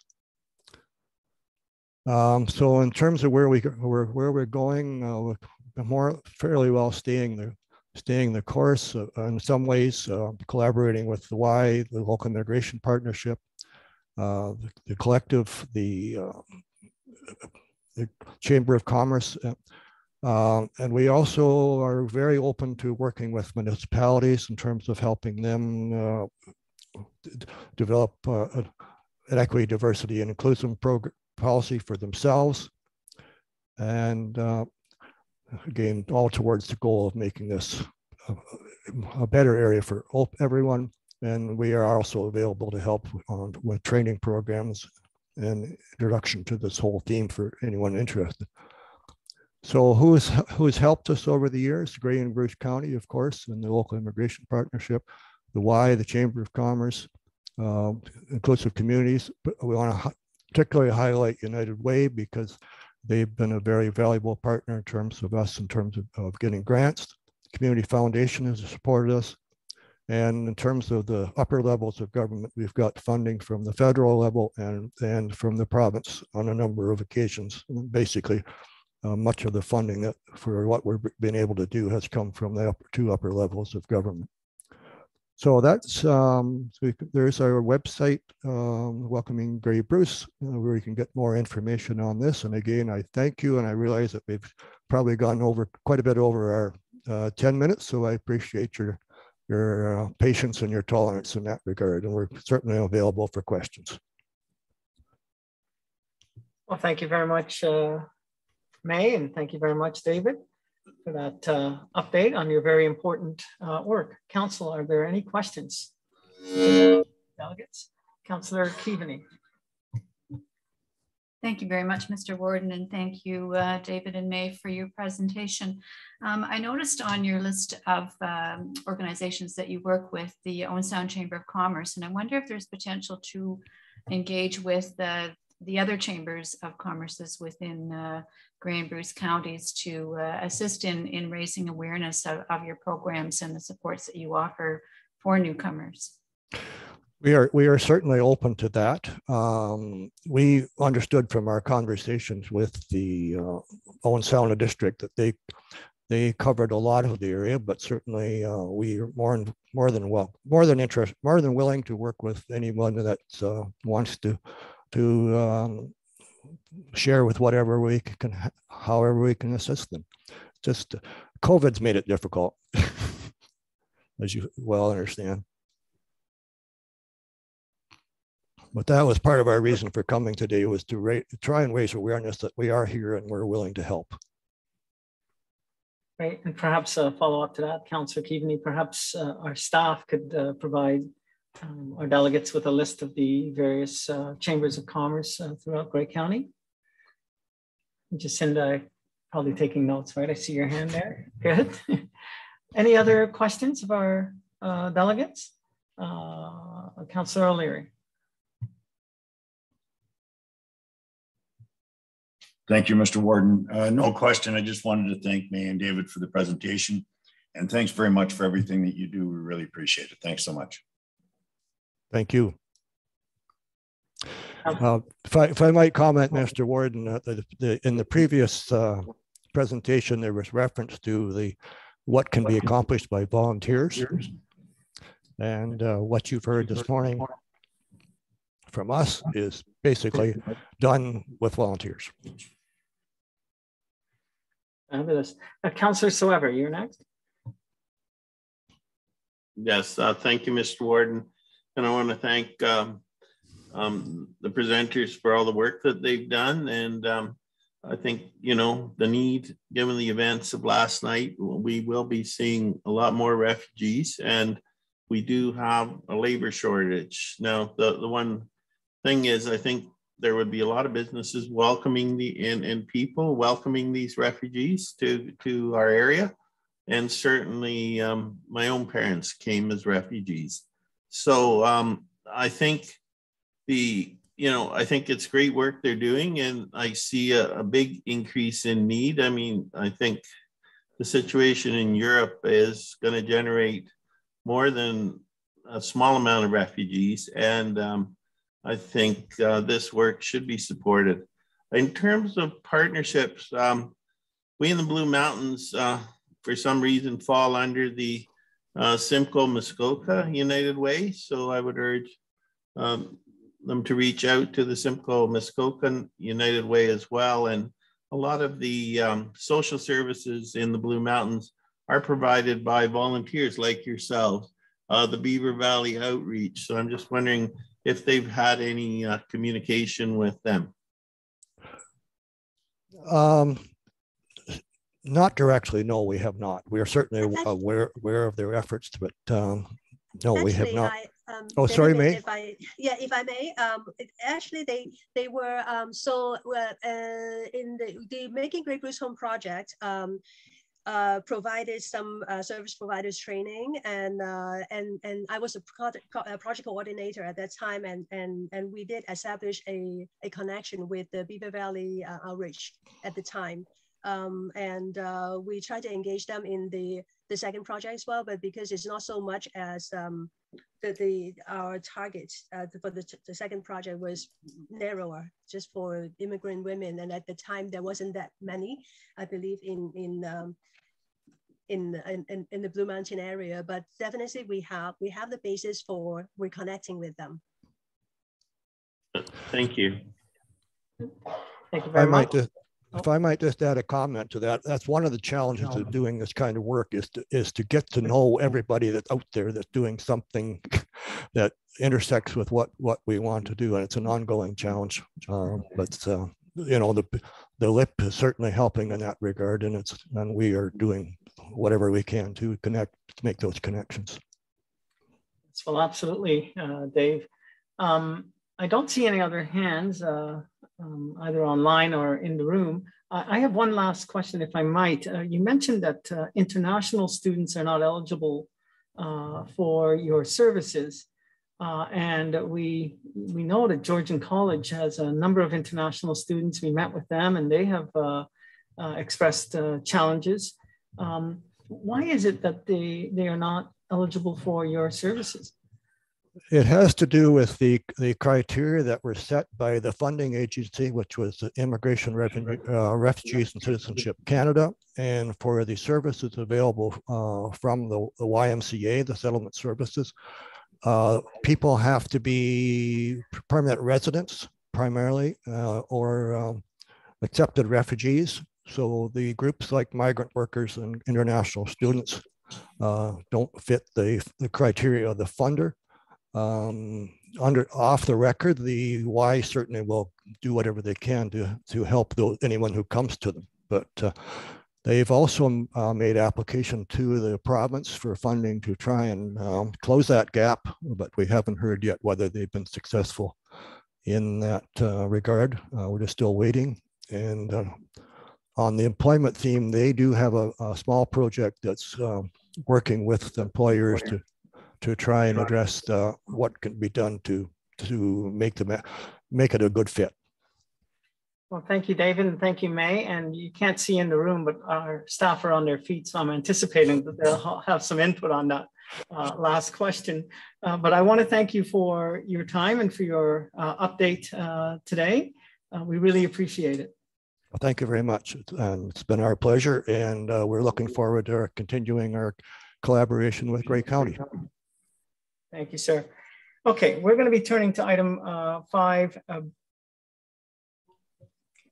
Oh, Savannah, sorry, go right ahead. Sorry to interrupt there. I just wanted to make a note about the Georgian College, because David is correct and we struggle with the same thing through the GB LIP. But as you'll remember, we did bring a report to council that you graciously supported, where we were able to support the development of a position at Georgian College specific to support international students. So Madison Kittle did start full-time in January. So she's now 6 weeks into the job. And that support is finally coming into place. And that was thanks very much to County Council and supporting half of that position. That is no longer a one-year contract. It is a permanent full-time go-forward position that Georgian is completely committed to help make these connections better and provide that support. So just wanted to make that note. Excellent. Thank you for that, Savannah. And Jacinda, I saw you on your feet. Was there something that you wanted to add? It's been added. Thank you. All right, so we are now turning our attention to item 5B. Sorry.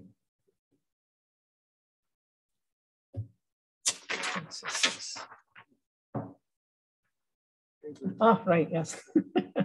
6B, my apologies. Which is the update on the Grey Bruce Local Immigration Partnership.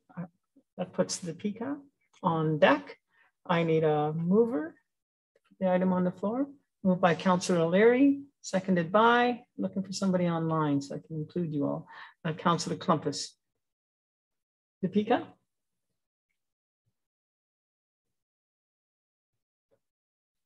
Good day. It's now afternoon, so I'll say good afternoon.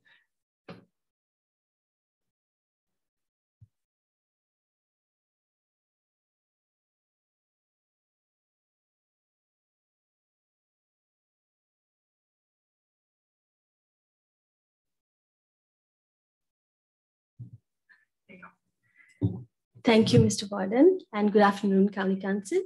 Thank you so much for your time today. And I know it's afternoon now.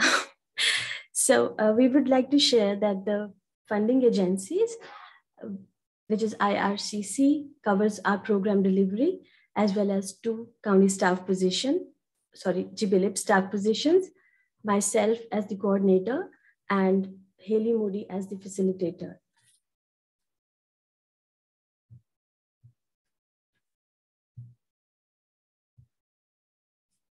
All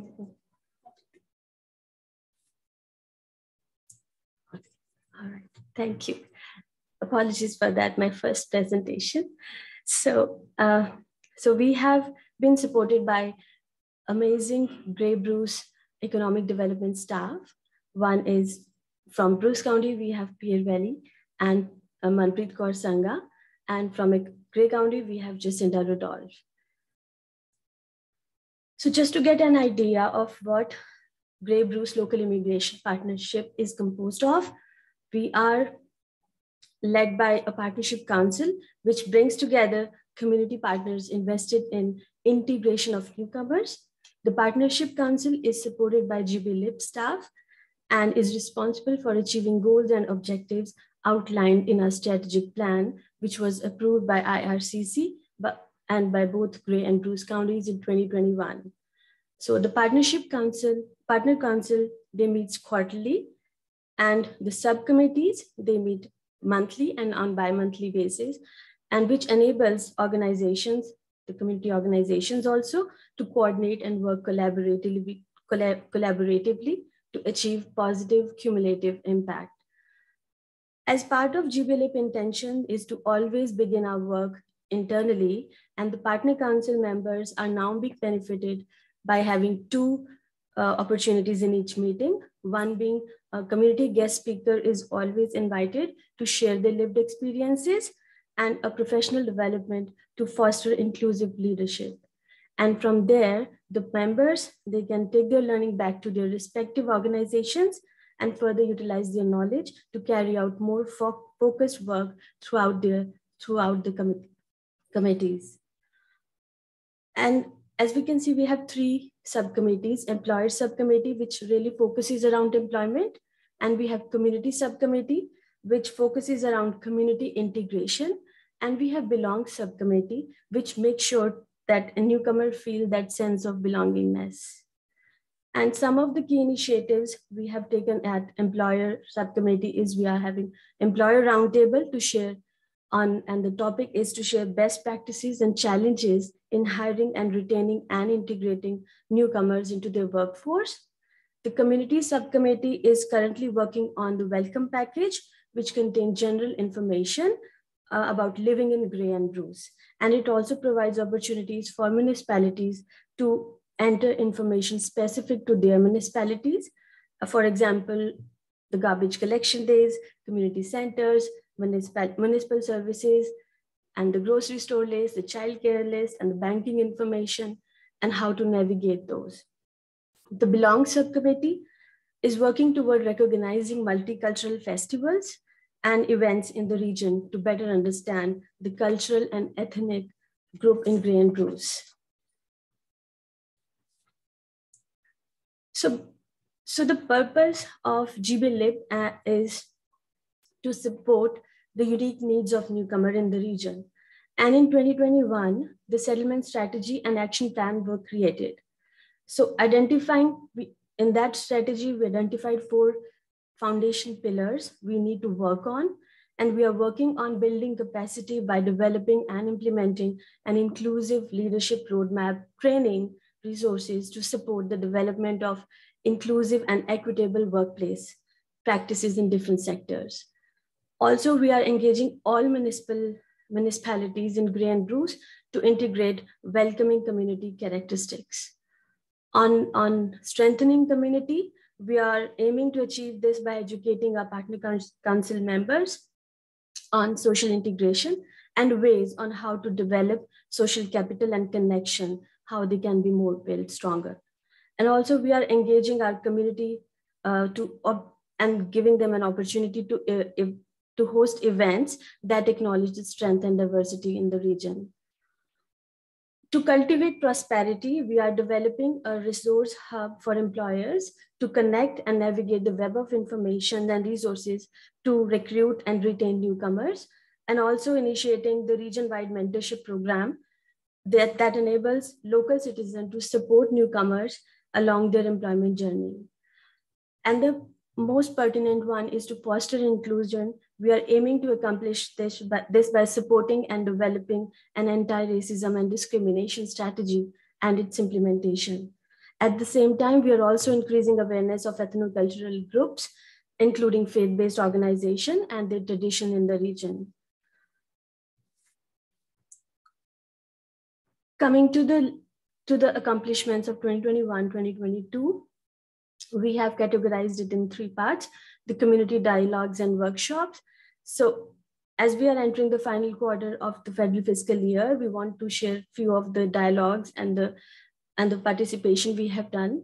So throughout the year, staff participated and presented in various organizations organized by partner members to share priorities and ways to collaborate more on to achieving the collective goal of welcoming communities. For instance, as Welcoming Community Grey Bruce also mentioned in their presentation, that we had Afghan refugees move to the area, and there was a lack of understanding and on how to better support them. So GBLIP hosted a workshop on Afghan refugees resettlement for local volunteers, settlement workers, and English teachers working directly with the Afghan arrivals. We're also working on the website development, wherein we are continuously adding information and resources for newcomers and employers to promote virtual events and interactions. The second is Southern Western Ontario LIP community partnerships. We are just adding a rural lens in there so that we are actively involved so that we can contribute and grow ourselves, and we can better understand what the established LIPs, rural LIPs are doing to move forward. And we are greatly benefiting through this dialogues with another LIPs as well. And the same, for instance, in this Southern Western Ontario LIPs, we hosted a housing consultation, which was basically dealing with refugees resettlement and their integration in the community. We heard from landlords, legal experts, and newcomer settlement service providers in that consultation. The third is National Local Immigration Partnership Secretariat. Because we are relatively very new LIP in the LIP world, so we are trying to be part of the National LIP Secretariat. We are trying to volunteer in their executive committee members. We're trying to facilitate their research sessions, and we're also trying to participate in their new upcoming framework they have for developing anti-racism strategy for region-specific LIP, so Grey Bruce specific LIP. So coming to the moving forward part, as per the strategic plan, justice, equity, diversity, and inclusion trainings take priority in 2022. To achieve these priorities, GBLIP is partnering with local organizations, employers, and municipal leaders to provide training and education to expand knowledge of JEDI and introduce this practice into policies. So there are 2 key deliverables. We are working on it now. One is justice, equity, diversity, and inclusion trainings.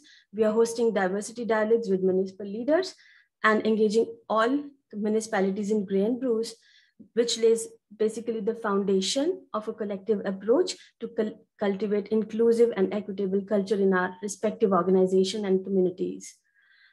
We are also partnering with Nuclear Innovation Institute for 5 training sessions to learn about and understand equity in practice. The other one is the Train the Trainer project. The purpose is to create facilitated workshop on justice, equity, and diversity inclusion with region-specific content delivered to local residents. And a training manual will also be developed for this project. The third is last week, funding and partnership were confirmed to roll out a Gray and Bruce research project, which is an empirical study on discrimination experienced by immigrants, visible minority, and indigenous people in Grey Bruce. So this research project will give us an opportunity to measure the experiences of discrimination in our region and will also provide county with a tool to self-reflect. With it, we can seek a better understanding and make positive change to create a more inclusive community where everyone feels they belong. And the fourth one is the 24th Metropolis Canada Conference, Vancouver. And the theme for this conference is Reopening Canada. They are looking into the future of immigration, settlement, and integration. And GB-LIP has been selected to deliver a presentation on the value of partnerships in addressing challenges in retaining Georgian College international students to our region. The conference in itself is both an opportunity for us to share our good work we are doing in our region, and at the same time, it is an opportunity to bring new learning back to our region.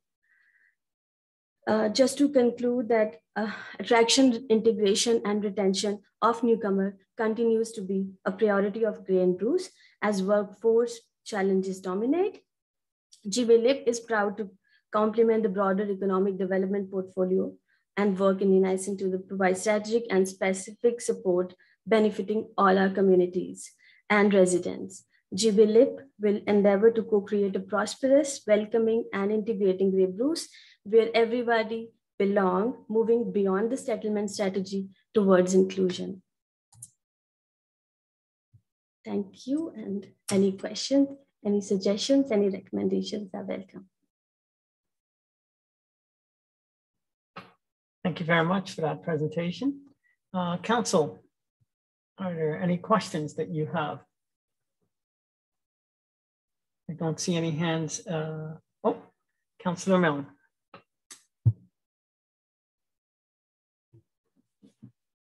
Thank you, Mr. Warden, and thank you very much, Deepika. Is that right? Thank you very much for your report. It's very, very comprehensive. My question is, do we have any indication in the future years how many newcomers may be coming to Grey Bruce from outside, international newcomers from outside of Canada? And I'd be interested to know how many are coming, because I truly believe that is the future of our 2 counties, Grey Bruce, in terms of employment, in terms of jobs, labor force, and all the rest of it. And I look forward to the enrichment that those people will bring to our area, but I'm wondering if you can give me some insight onto how many, please.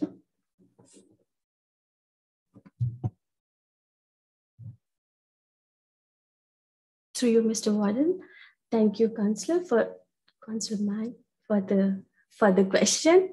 As far as the particular number, we don't have that number, but the conversations are going on that IRCC has asked us, because we are being funded by IRCC. So IRCC has asked us to prepare a video or a presentation to show people as their pre-arrival services that what is there outside GTA.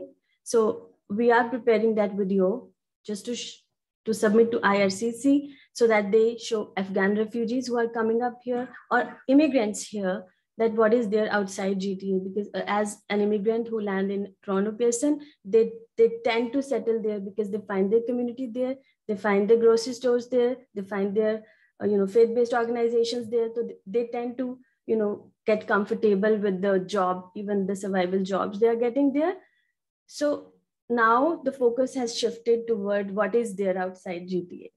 So now IRCC is really working on that part, and we are hoping that when we will be collaborating more with the organizations, like we have a rural employment initiative with Newcomer Central of Peel from Mississauga. We are trying to collaborate with more such organizations who can have that initiative. And that's how I came to Grey County, because I was their client, and I got to know this job opportunity and how I applied.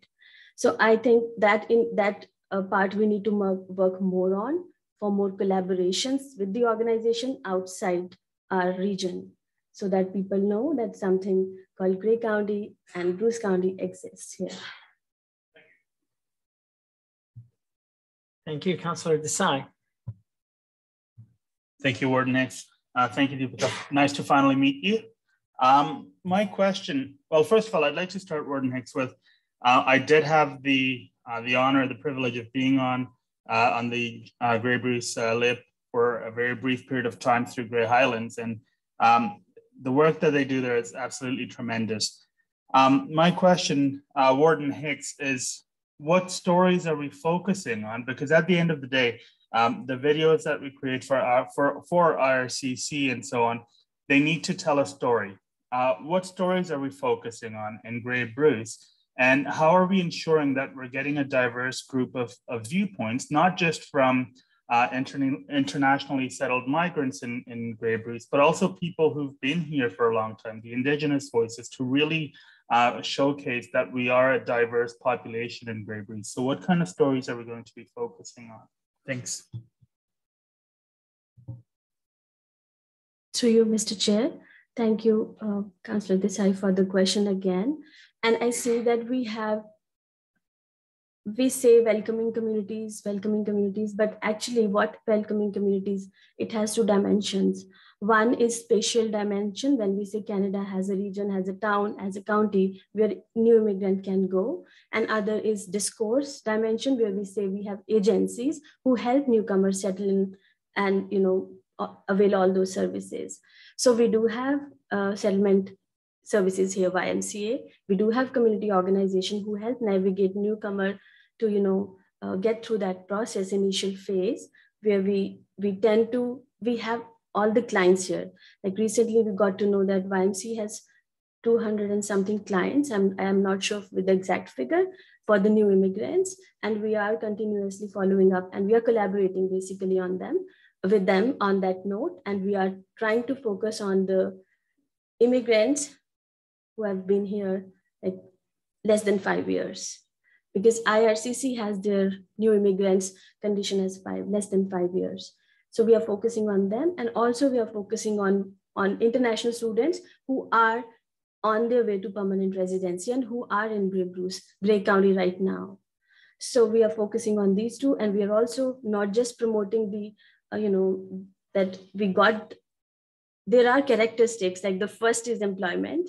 In the welcoming community, we have 17 characteristics, and the first top 3 one being the employment and the how we foster social capital, and if we have affordable housing. So we're really trying to, work around those 3 areas. Like I would happily be part and volunteer of that video saying that I happily got a house here, even though it was stressful, but then I got it. So all these international students, and if we have religious-based organizations, like we have Muslim Association here in Grey County, and all educational opportunities considering Georgian College here. So all these factors will be taking the welcoming community characteristics in our video.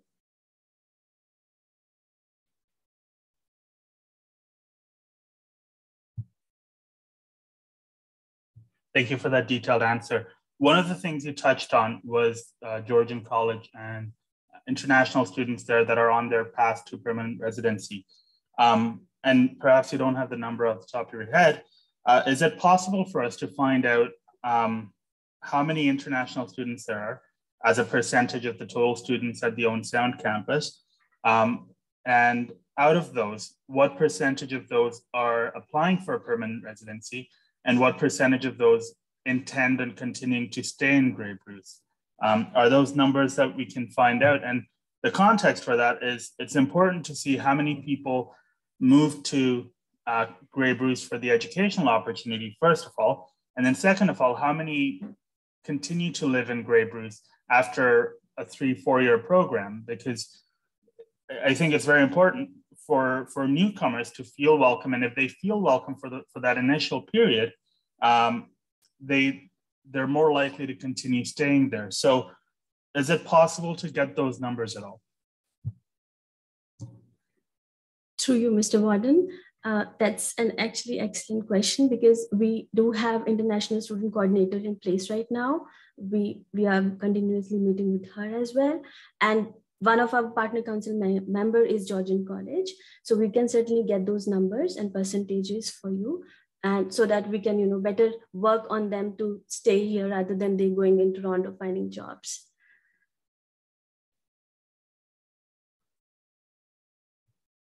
Thank you. Are there any other questions? I'm looking online, no. Yeah, I'll call on Savannah if there are no other questions. Savannah? Thank you. I was just going to ask if maybe Deepika or Jacinda could give a little update on the Train the Trainer project in a little bit more detail, because I think that goes to what Councillor Desai was asking in terms of the stories and how it is that we're looking at this work, because it really is a mix of newcomer and local long-term voices and how those two pieces come together. So I'm not sure who wants to take a shot at it, but I just think this would be a great opportunity to give you a little bit more detail.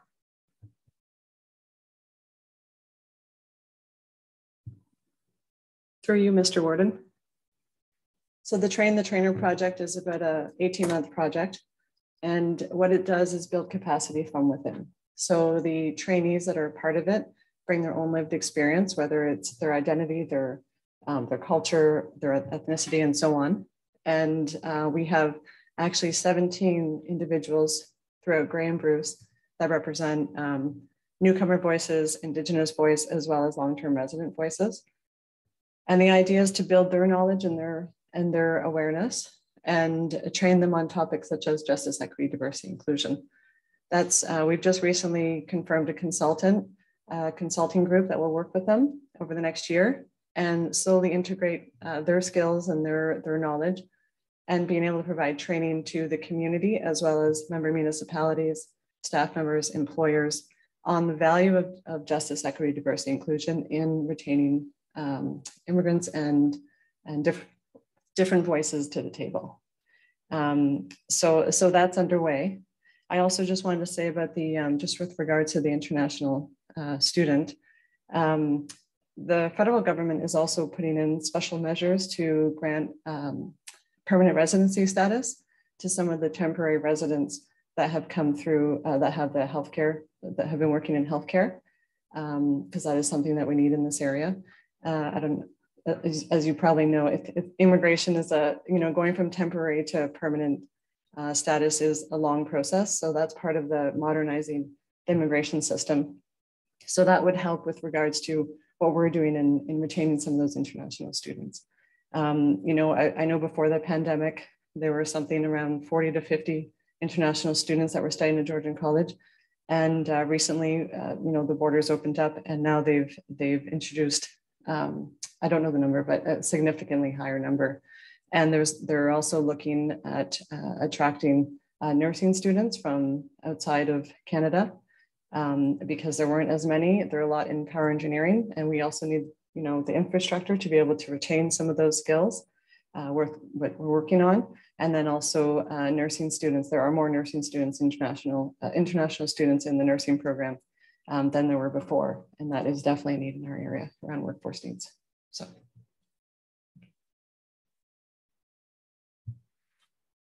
Thank you very much. Councillor Desai, go ahead.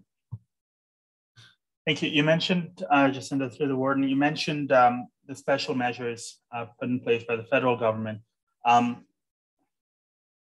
Are there any guarantees per se to ensure that these students continue, or the students who've moved from temporary residency to permanent residence continue to work or live in the area that they've applied from, perhaps? And I'm not sure exactly of the process of it, but for example, if someone going to Carignan College in Owen Sound applies to become a permanent resident, in order to be fast-tracked, is there a stipulation that they have to continue living within Owen Sound for X number of years?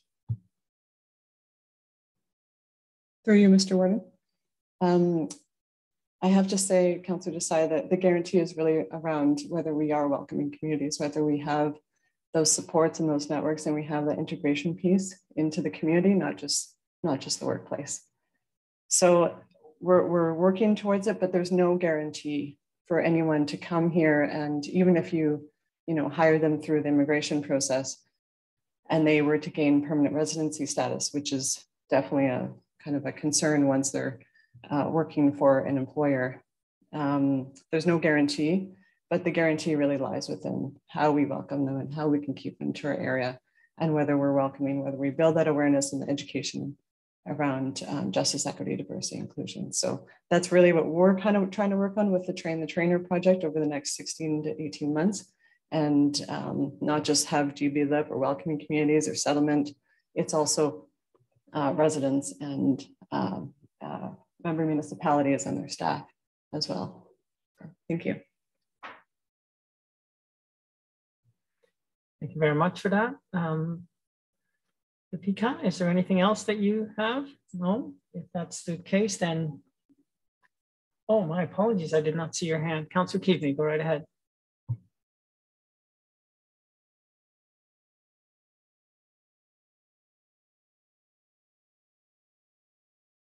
Oh, it was on and then it was off. Okay, I apologize. Anyway, I wanted to ask Jacinda about awareness for small business owners. Thinking of, in my own place of business, I was involved in supporting an international student through the process, and you said it more than once. It's a very long process to permanent residency. So I'm wondering, with your work, and I assume you're working with Fort County, and I'm wondering if there's more opportunity to work with our chambers of commerces to get some education to our small business owners to help them understand how they can participate in the process. I mean, it was new to me, so I assume it would be new to some other small business owners, and how we can reach them and help them create jobs and support people through the process to permanent residency. For you, Mr. Warden. Thank you, Councillor Keaveney. So actually we work really closely with the Business Enterprise Center, and in the next few weeks, we will be reaching out to small businesses to invite them to a workshop around creating an equity, an EDI policy. And in that process, the training involves bringing that awareness piece of the benefit of opening up or changing your policy or addressing the needs of newcomers, as well as the equity, diversity, inclusion piece. So we'll be promoting that to the chambers and to see if all small businesses want to be included. With regards to hiring practices, it is a long process, and we're definitely available at GBLIP to be able to provide small businesses with the resources and the knowledge on how to be able to maybe bring in newcomers to the area, bring in immigrants, and or retain them in their workplace.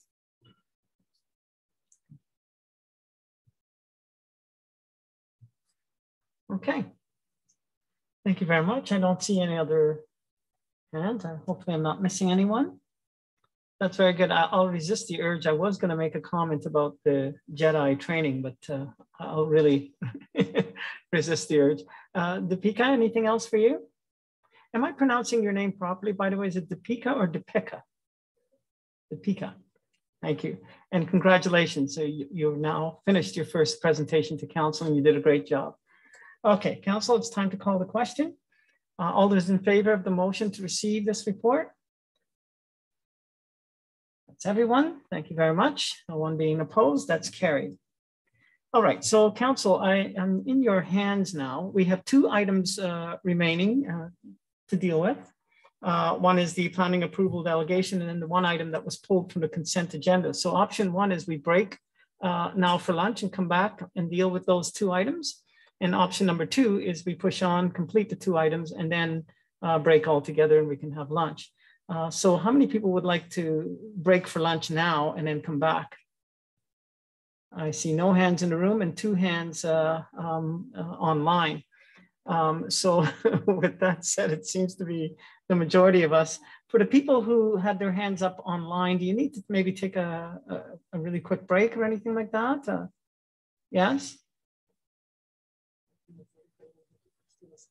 Yeah, so why don't we do that? We'll take 5 minutes, let's say. So it's now 12:31. If we come back at 12:36, it'll give everybody a chance to have a quick break, and we'll come back and finish up those items. Okay?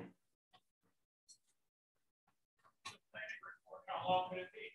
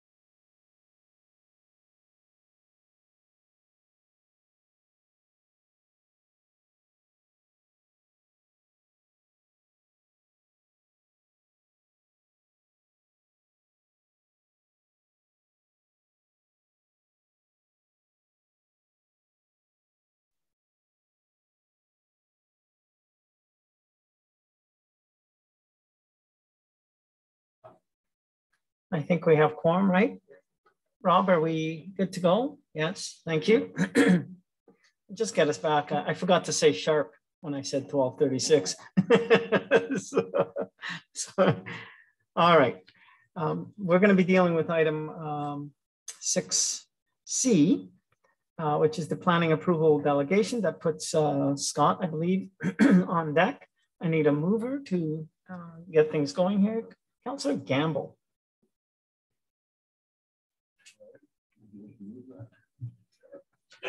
There we go. Moved by Councillor Gamble and seconded by, I'm looking online now, Councillor Hutchison. Scott, you have the floor. So thank you, Mr. Warden, and good afternoon to the Warden and members of council and anyone tuning in today.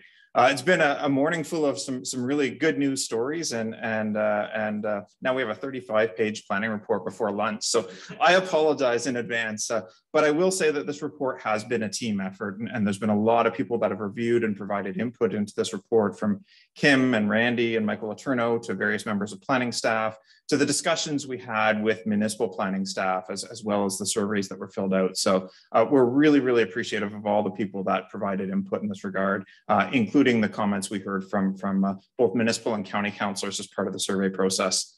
I will also say, just as a preface to this report, this is a big report. There's a lot of information in here and there's a lot to consider. And I realize for members of council, you've only had this for about a week. So certainly staff are here to present the report today. We're here to answer any questions you have. But if there's some notion that you'd like more information or you'd like a chance to speak more with municipal staff, then certainly staff are happy to work with you if there's a deferral here today to get any further information you need, or to facilitate any of those further discussions. So it is a big report, it's a big subject matter, and we're happy to do anything we can to support council's decision-making in the future in this regard. So with that, I'll just go through some of the highlights of the report. As council may be aware, this came about as a resolution from the October 8th, 2020 Committee of the Whole session, whereby there was some correspondence from Blue Mountains asking for some potential planning approval delegations. And the ultimate motion that was passed that day was a little broader, to look at it county-wide, not just Blue Mountains. So that's what we've done. I will say in this regard as well that delegation of planning approvals are nothing new in Grey County. Years ago in the 1990s, the province delegated subdivision and condominium approval authority to the county. And then around the time of amalgamation, the county delegated land division or severances to member municipalities. So this is something that has changed over the years. And it's certainly something that, depending on council's decision going forward, could change again in the future.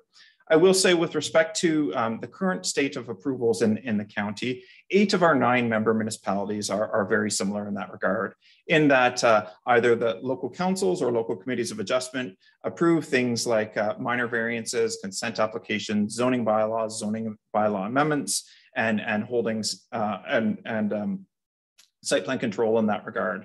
And then the county generally approves new municipal official plans, municipal official plan amendments, subdivisions and condominiums, and county official plan amendments in that regard, save and except for 5 or 10-year reviews or new county official plans. Owen Sound is treated a little differently in this regard. And the reason for this is because prior to rejoining the county at around the time of amalgamation, Owen Sound had delegated authority to approve subdivisions and condominiums. And so when they rejoined the county, they did keep that authority. So that's why there's been some changes in how those approvals look in this regard.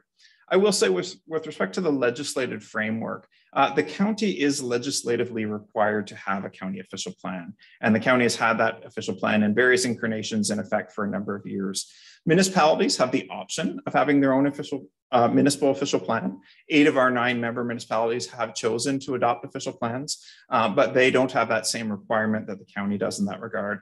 In that regard, the county also has delegated authorities from the province with respect to reviewing and commenting on municipal applications and municipal planning documents from a provincial perspective under their municipal plan review process. So in that regard, county staff are obligated to review those applications and policy documents to look at matters of provincial interest under the Planning Act and to be consistent with the provincial policy statement in that regard.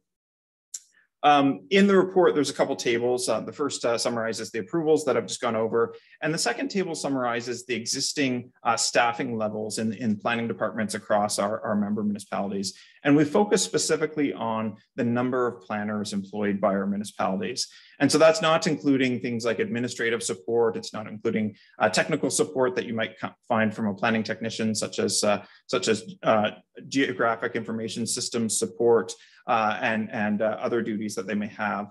And I will say, even within that table, you'll see that there is a wide variety of planning resources across the county, from those municipalities that have fully staffed planning departments to those municipalities that actually don't have any planners on staff and employ contract services or divvy out some of those tasks to other staff in that regard. The key takeaway there, though, is that there is a broad range of resources, but in many cases, those planning resources aren't doing just development review or development application planning. There's lots of planners across the county that have other duties as well, from overseeing building and bylaw departments to wearing joint hats in terms of planning and economic development. And even in our own county planning department, of course, we have planning, but we also work on the forestry and trails portfolio too. So the numbers are a little bit deceptive just to see on the paper. I just wanted to add some caveats to that. With respect to the current planning approvals process, there's really three main types of applications that have a public process associated with them that county council or county committee of the whole is the delegated approval authority for. And those are subdivisions and condominiums. And I'm going to use those two terms somewhat synonymously because the process is very similar for the two of those. There's county official plan amendments and there's municipal official plan amendments in that regard. I will say that most often when we have an application at the county level, whether it's a subdivision application or an official plan amendment application, there's quite often a partner application at the municipal level. So if we have a subdivision application, there might be a rezoning at your municipal table as well. And so most often those applications are submitted jointly. They would submit to the county and member municipality on the same day. And then staff between the two municipalities would work together to process those applications in an efficient manner. And there's ongoing dialogue and coordination and communications, actually even from the pre-submission process. So if we get an inquiry at the county or if you get an inquiry at the member municipal table, quite often we'd convene a quick meeting between county staff and municipal staff to talk to the developer about what might be required going forward into the development review process. And so municipal staff would be speaking on behalf of both their own municipal planning departments, but also speaking on behalf of partner departments in your municipalities. So it might be your transportation or engineering staff, or it might be things like Parks and Recreation. And similarly, when county planning staff are at that table, we're representing not only county planning, but also working on behalf of some of our other county partners, like Transportation Services or Economic Development or county housing staff in that regard. Some municipalities have chosen to go with a development review committee, which formalizes that inquiry process, and others do it on a more ad hoc basis, whereby they pull together a meeting as soon as we get an inquiry in that regard. Once the applications are received at the county and municipal tables, we would work together with municipal staff to determine whether or not we have what's called complete applications. Quite often, both the county and the municipality would each delegate a staff person to be the lead on that application. And then we, as county staff, would work with that municipal staff member in that regard. In the development review phase, again, we'd be coordinating with the various different functions in the county and the municipality to make sure the different departments are getting circulated and providing input into that. When it comes to advertising for a public meeting, again, we would work together and send out a single notice to the public that a meeting is coming up and have a sign posted on the property. And in that case, county staff are flexible. There are times when municipalities would prefer the county to do that circulation and order the sign through our county sign shop. And there's other times when municipalities want to take the lead themselves. So we make sure that the wording that's needed is on the sign and in the notices, and it really doesn't matter who sends it out. There's only one notice being sent out in that regard. With respect to public meetings, I'm sure it's no surprise around this table, those meetings are held at your either local council or some have delegated them to local planning committee tables. Especially in the pre-COVID times when those meetings were always in person, it's much easier for members of the public to get to a location generally in their own municipality versus say having to come up to Owen Sound for a meeting at the county in that regard. So in that sense, we have two types of meetings. We have a joint public meeting, which is the type of public meeting we have when we have a county official plan amendment in play. And that's where we do need a representative from county council.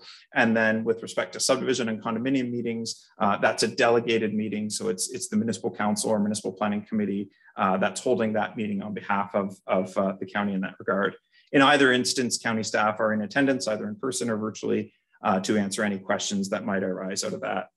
In terms of the development review phase and trying to respond to public comments or questions or initiating peer reviews, again, that's all done in concert with municipal staff. When we look at a peer review is only done once. And so whether it's being let through a municipal purchasing department or through our own county purchasing, it's covering the needs of both the county and the municipality in that regard. And again, county staff are flexible as to how that gets done because some municipalities have peer reviewers on retainer that they use. And so as soon as a peer review is needed, it's farmed out directly to that consultant versus other times we go to a competitive bidding process. But the key is to make sure that we're not double dipping there and having a review at the county and a review at the municipality. Similarly, with respect to responding to public or agency inquiries, in some cases it's very clear. If it's an inquiry about the county road, then county planning staff would work with transportation services to make sure we get a response there. Or in other cases, if it's an inquiry about a municipal service, then the municipal staff person would usually take the lead there. When it comes time to making recommendations to our respective committees of the whole or councils or planning committees in that regard, county staff never bring forward a recommendation to this table without first hearing from the municipality. And in some cases, municipalities have delegated that authority to staff to say, yep, you're free to advise the county that either we have concerns or we don't have concerns. And in other cases, those go through municipal planning committees or municipal councils. And so typically things like draft plan approval of a plan of subdivision, the municipal planner would present draft plan conditions to their planning committee or council in that regard. They would be endorsed by council and or changed by council and then come up to this table for approval. Sometimes on official plan amendments, that's a staff delegated authority at the municipal level. And then when it comes to appeals, in some cases, we have appeals of both applications at the county and municipal level. And so we work together with municipal staff and municipal legal counsel where feasible to collaborate on that and ensure that the county and the municipal interests are represented in accordance with any appeal protocols that might be in place at the county or municipal level. I will say that in working with municipal staff, both in the planning departments and other departments, we have tremendous respect for the job that they do and what they bring to the table in terms of, in some cases, that local knowledge, both of council's direction and a public opinion in that regard. And you know, we always learn from dealing with them. In some cases, what county staff bring to the table is a broader perspective. And in some cases in a municipality where you might be experiencing a certain type of application or a certain issue for the first time, sometimes county staff can share experiences that we've already run across in other municipalities. Particularly when you get into some details around condominiums, they can become quite complex. And so if as a municipal staff or municipal legal services are dealing with that for the first time, there's times when county staff are able to bring that broader experience. And other times when county staff would reach out to provincial staff in that regard to get further perspective in that regard. When we're reviewing these applications, we are reviewing for different things.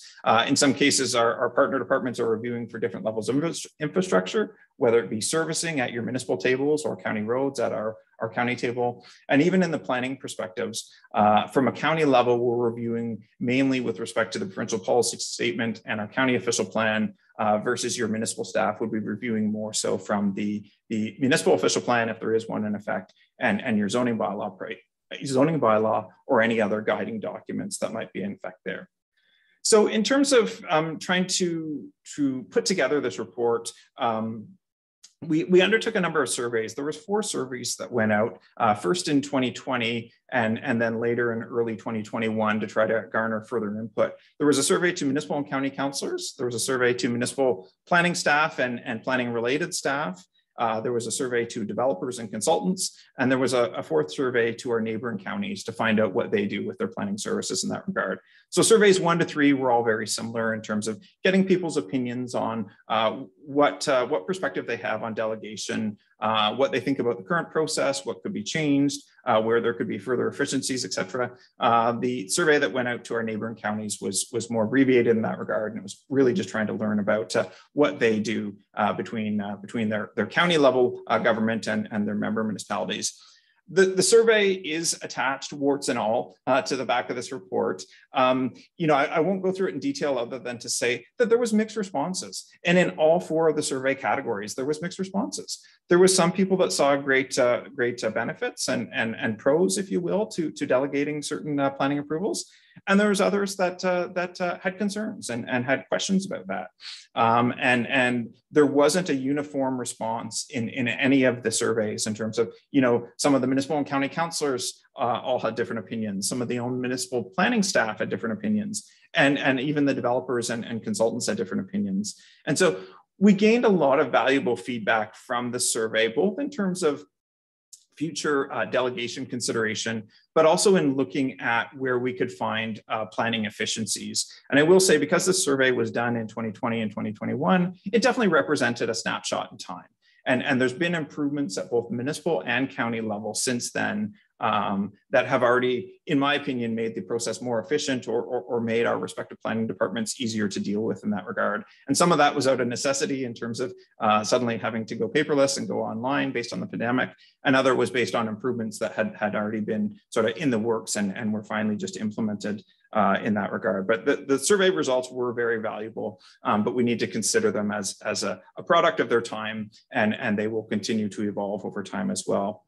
With respect to what our neighboring counties do on their planning approvals, it really is a mix. And we just surveyed the counties that border Grey County in that regard. And so you have examples like Bruce County, where Bruce County provides all the planning services at the county level, to places like Wellington County, which are more like Grey County in that regard, in that there's planning services at the county level and at the municipal level. The main difference in Wellington County is that they still have a county-based land division committee. Simcoe County is particularly interesting in this regard, and you'll see in the report there's a link to a memorandum of understanding from Simcoe County. Simcoe over the years has delegated subdivision and condominium approvals to 14 of the 16 of the member municipalities in Simcoe.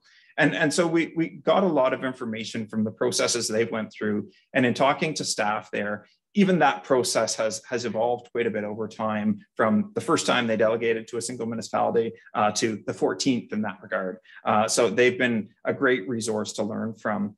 I'd also like to highlight Huron County, because Huron County had a particularly interesting model on some of their staff delegations and approvals in that regard. So with respect to consent applications, consents are approved at the county level, but consents are approved and delegated by staff unless it's a contested application. So you go through the process, you circulate, you get feedback from the public and agencies. If nobody has any concerns, it's delegated to the director of planning in that regard. If there are concerns or questions in that regard, then it would come to county council in that regard. And so I think this is a great example of maybe where the province is seeking for counties and municipalities to go in that regard, to look for efficiencies in the process. And are there certain types of approvals or certain types of applications that maybe can be entrusted to staff? And then there's other processes where we still certainly want council's approval on. And the other body that we were able to engage with in this regard was the Ministry of Municipal Affairs and Housing. And certainly they confirm that the county does have the legislative authority to delegate subdivision and condominium approvals if they so wish. We don't have the authority to delegate official plan amendment or official plan approvals in that regard. And the ministry simply recommended, similar to what we've heard from other neighboring counties, that if we were going to look at delegating, or if council was going to look at delegating approvals, that there be some criteria established to understand what needs to happen in order for delegation to be successful. With respect to the delegation of approvals and that legislative authority, in speaking with Michael Turno, that would come at a later date if council saw fit through council passing a bylaw and also a memorandum of understanding between the county and the member municipality that was seeking delegation in this regard. And so that memorandum of understanding, if council were to support this report, would come back to council and would come back to your own municipal councils to see all the details before you sign on the dotted line, so to speak.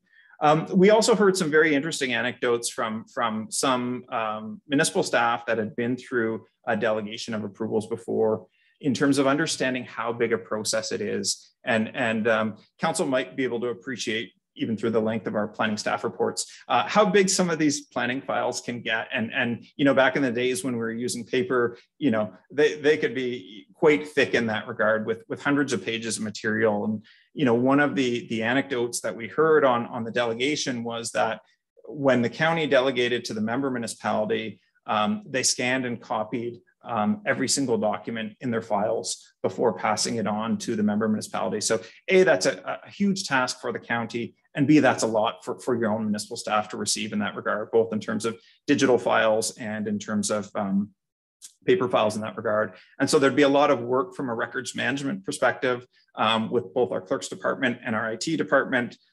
So it's certainly not something, unfortunately, that can happen overnight, but we're starting the discussion here now. With respect to that delegation, staff outlined 3 types of scenarios for delegation in the report. And that's what we came up with, but we're certainly open to feedback from council or from any of our member municipal staff in that regard. So one would be to delegate subdivisions and condominiums on a go-forward basis only. So that would be if someone came in, let's just say council delegated as of December 2022. So if someone came in January of 2023 for a subdivision or condominium, that would go to that local municipality. But any existing files that are in process in terms of subdivisions and condominiums would remain with the current approval authority. So for everybody except Owen Sound, that would be the county. There is some merit to this approach in that it's nice and clean, and you've got an effective date, and everything that the county was already working on, we're still working on, and then we've got this nice clean go forward date. The challenge staff see with this particular approach is with respect to confusion from both the public and from the development community on longstanding developments. So let's just say we had a subdivision that was approved in 2019 and somebody needs to come forward with a change to that. They're phasing their approvals or they need further changes. Do they go to municipal council or do they go to county council in that regard? So staff see some benefits, but also some challenges with that particular option. With respect to option number 2, that would be delegating both on a go-forward basis as well as on a retroactive basis. So whatever that magic date became, again, if council were to decide that December of 2022 is the magic date, at that point, the municipalities would receive a large delivery of files, both digitally and paper copies, and they would be the approval authority there forward. That's how the province delegated subdivision approvals to the county in the late 90s. And that's certainly the option at this stage, pending further discussions that county staff would be recommending.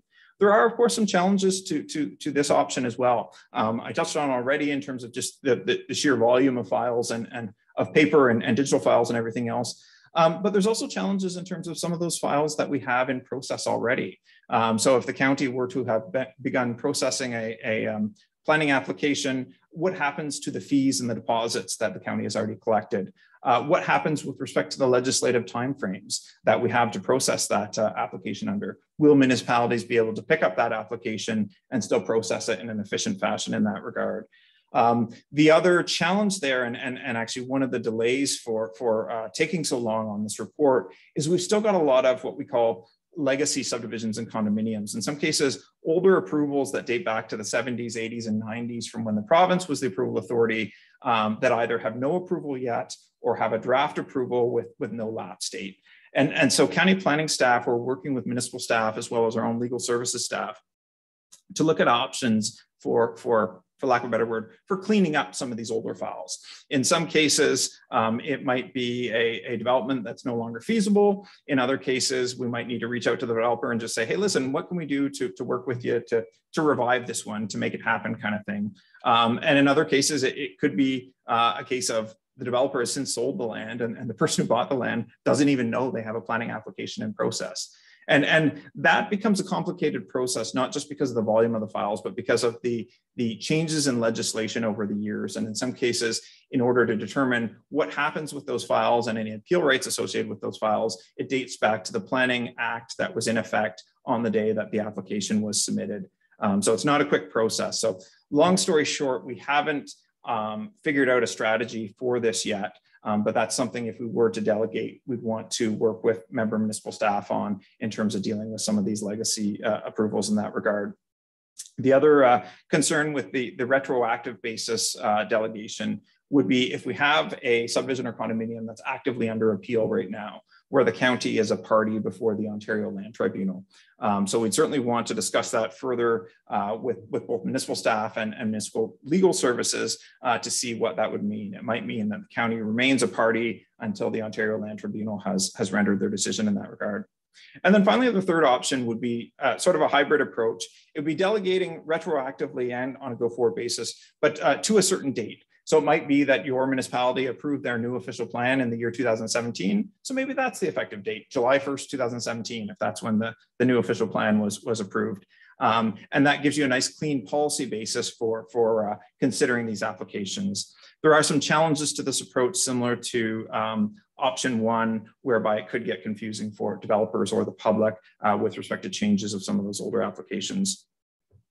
With respect to some of the criteria that county council and municipal councils could consider for a memorandum of understanding, we've outlined some of those in the report, and we borrowed heavily from the memorandum of understanding that was shared from Simcoe County in that regard. So it's some very straightforward stuff in terms of, do you have the requisite planning staff resources at the local level? Do you have legal resources, whether on staff or whether on retainer, that can assist with those processes? Should you look at a public meeting to figure out what your residents and developers want to see in that regard with respect to delegation? Are there training needs that need to be done? Are your municipal planning documents, such as your official plans and zoning bylaws, up to date? Do you have a fee schedule in place for processing those applications? What level of reporting would be required back to the county on some of these applications, knowing, of course, that that growth in each member municipality is important not only to your member municipalities, but also to the county as a whole. Things like looking at impact on infrastructure and such are all important. The files, of course, would have to be processed in accordance with the Planning Act, and there's a number of other criteria that are listed in there. And if council were to support moving forward with that MOU in that regard, we could certainly look at examining those in more detail. I will say one of the surprising results that came out of the survey was that there were some municipalities that didn't want full delegation, but wanted only a partial delegation in that regard. So there was a particular municipality that raised the fact that they'd love to be able to approve part lot control applications, but they don't want to approve subdivisions or condominiums. And so if we were to look at the full delegation versus the delegation light, that MOU might look very different in that regard. So it might need to be tailored even between municipalities if there are multiple municipalities that were asking for delegation in that regard. So if council were to delegate and certain municipalities were to take on these approval roles, the immediate question is, what time savings would there be at the county level, and what would staff do with all this newfound time? And so in this case, we haven't been able to accurately quantify exactly what level of time savings that would be. And part of that is because we don't know yet who's requesting delegated approvals, and we don't know yet whether they're requesting the full delegation or the delegation light, if you will. So that can come at a later time in terms of figuring out exactly what that might be. But staff estimate for a planner's time, if we were to delegate the approval, it might result in roughly 1/3 of the time we would normally spend on, say, a subdivision application being saved. So there are certain things that we would no longer have to do at the county level. We would no longer be sending out notices. We would no longer be ordering signs from the sign shop. Potentially, we would no longer be writing staff reports to County Committee of the Whole. So no doubt there would be some time savings there. And it might vary depending on the types of application. With respect to the time from some of our partner departments on reviewing these applications, we don't see a lot of time difference there. So with respect to Transportation Services and Pat's team, whether they're reviewing the impact on a county road and reporting back to county staff, or whether they're reporting back to municipal staff, they still got to review the impact, and it'd be very, very similar in that regard. With respect to how we could use some of this newfound time, some of it would go probably towards reducing the amount of overtime that's worked by county staff. And certainly in this most recent sort of development boom, and due to some staff shortages, that has been increasing. But we also see potential, if there is time savings, to focus on some more countywide strategic projects. So the project that was presented to Committee of the Whole this morning, the Age-Friendly Community Action Plan, is a great example of that. That's something where, and I have a biased opinion being a county staff member, the county took leadership there and was able to produce a report and an action plan that's going to benefit not only the county and our member municipalities, but various stakeholders across our community.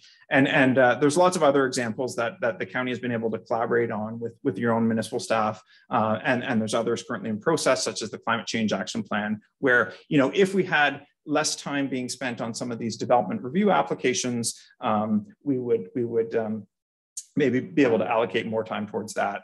We will say that based on the current process, we would still be involved in reviewing the applications, but we wouldn't have the same level of review as we do when the county council and county committee of the whole are the approval authority in that regard. One of the other questions that's been raised throughout this whole delegation process, and it's been raised, I've heard it a few times by residents and by ratepayer groups, is the potential for conflicts between the decisions of your own municipal councils and county councils. And in some cases, there's a fear that county council is going to pass a decision that's completely against the wishes of a municipal council, and for lack of a better word, they're going to override the autonomy of the municipal council in that regard. And yes, that could happen.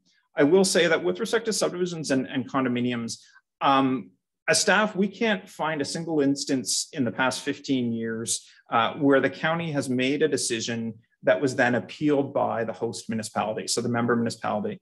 And part of that is because we work so collaboratively with your own municipal staff, and we don't bring forward recommendations to this table until such time as we've heard from municipal staff and or municipal council. No doubt there has been some friction over the years, and no doubt there's been some times where we needed to sit down and work things out. But generally, by the time it gets to this table, there has been concurrence, and we've been able to incorporate the feedback of the municipality and municipal staff with respect to subdivision and condominium approvals in that regard. And the possibility for conflict in this regard is really no different if we have delegation or not. So if we look at some of the decisions that are made by your municipal councils and municipal committees of adjustment, such as consent applications or zoning bylaw amendments, there's clear authority there from the municipality who've been making those decisions. But there are times when the county has concerns, and in extreme cases, there has been times where county staff have had to recommend appeal of those decisions. Sometimes they've gone forward and sometimes they haven't. And so that could happen, really regardless of who's making the decision. You could have either the county feeling that its concerns weren't met, or you could have the member municipality feeling that their concerns weren't met. But sort of the key takeaway is we really try hard to make sure we're on the same page, and we're having regard for all the input from municipal council and municipal staff and residents in that regard. So the final piece of this report was looking at process efficiencies. And this is something that, in my opinion, regardless of whether or not there's any delegation of approvals, there is always room for process efficiencies. And that's come through loud and clear in terms of some of the recent provincial direction with respect to affordable housing. And certainly we're going to be seeing further legislation that might be leading us further down that road in that regard. So there have been some positive processes already instituted in that regard. So a number of your municipalities have instituted development review committees where you invite county staff to sit at that table in terms of reviewing applications and pre-submission consultation proposals. There's been more and more move towards paperless applications and online applications. There's been more information shared online. So rather than member of the public needing to come in and look through our hard copy paper files, they can find the information they need online. With respect to the county's processes, we've implemented a one window process whereby your municipal staff circulate the document to the county planning department, and then we would circulate internally to each of our internal departments to get comments there. We have abbreviated some of the comments that we would typically offer on a municipal application, such as minor variance, where there's very little impact on county services in that regard. As I noted earlier in the report, there's joint peer reviews being done so that so we're not duplicating review efforts in that regard. There's been some technical guides created by the county in concert with municipal staff to try to better inform applicants of, what it means to do an environmental impact study, or what it means to do a functional servicing report, and what sort of the minimum level of criteria we need to see are to be successful in that regard. And then there's been other process efficiencies in terms of delegating certain approvals to staff.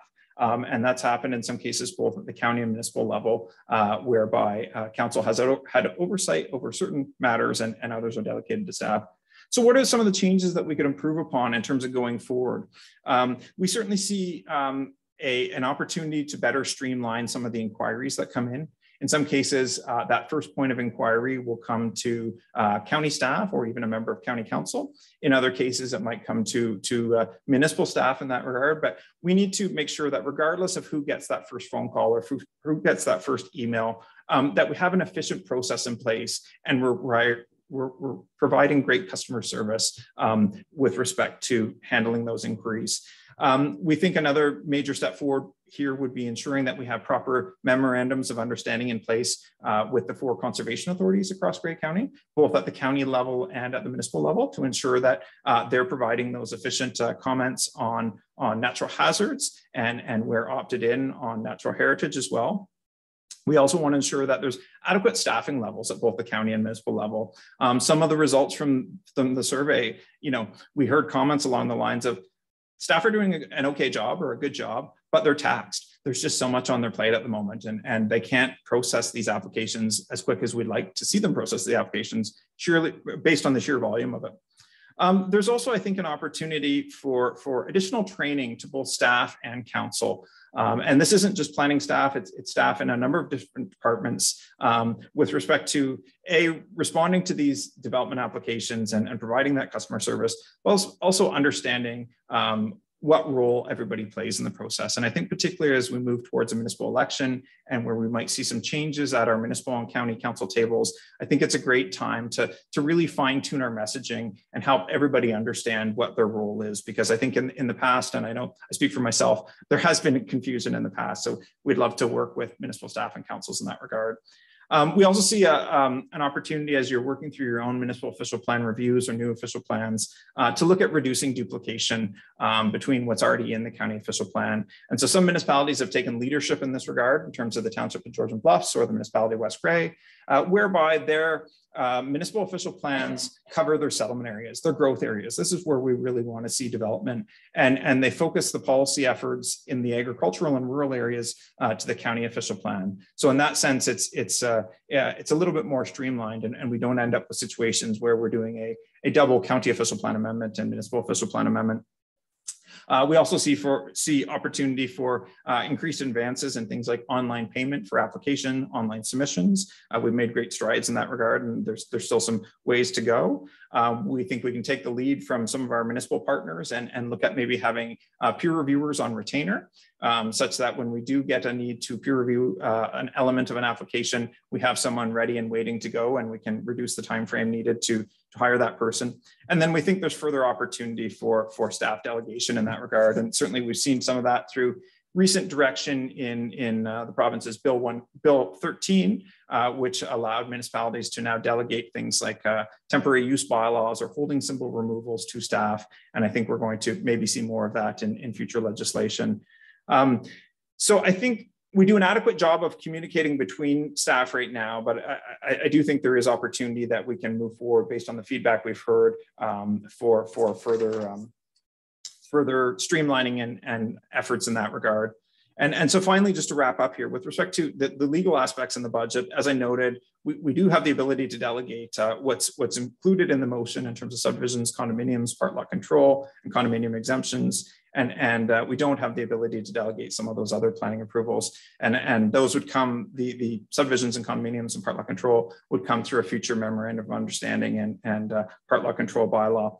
I will say with respect to getting this delegation done, should council decide to go in that route, it will take some time. And staff are recommending that through the motion, we go back out to our municipal partners to determine exactly who wants to receive those approvals, and that municipal councils decide whether or not they want to opt in or opt out in that regard. And once we have a better understanding of that, we'll have a little better idea of how we're going to move forward and what resource and budget implications that might be. Staff are thinking at this stage that if there is more than one municipality that makes that request, that we might need to go one at a time, and we might need to look at having one municipality go first in that regard, just based on the resource levels at both your own municipal table and the council at the county table in this regard. So I realize that was a very long-winded presentation. I will just turn it over to Randy just in case I've missed anything here, and then certainly staff would be happy to take any questions. I think Scott's done a fantastic job of summarizing the report and hitting all the key highlights. So thank you, Scott, for taking us through that journey and that report. And obviously, like Scott said, we're here to answer any questions. And as Scott indicated at the beginning, this is a lot to digest. We recognize that. You know, if council feels that they need some additional information, we're happy to try to collect that and gather that with further conversations with your local municipal councils and local municipal staff. So that's something that, you know, is an option to council for sure. But we're happy to take any questions today or any comments from council. Thank you very much for that. You're right, a lot packed in there. Councillor O'Leary. Thank you, Mr. Warden, and through you, Scott, you talked a lot about collaboration with the lower tier municipalities. But in this recommendation, the second one says you're going to share this report with lower tier municipalities. Is that for information purposes only? Or are you specifically with this report, are you engaging with lower tier staff and getting input? Sure, through you, Mr. Warden. Good question, Councillor O'Leary. So the purpose behind item 2 in the recommendation is kind of twofold.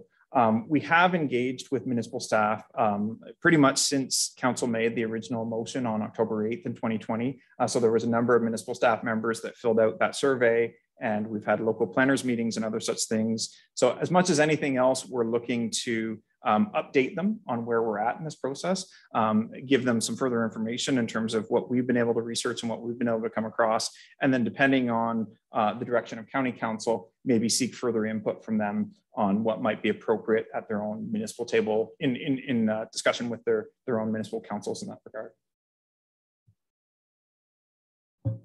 So I just want to be clear, you are getting input for during, like specifically for this report. You're not just sharing it with them.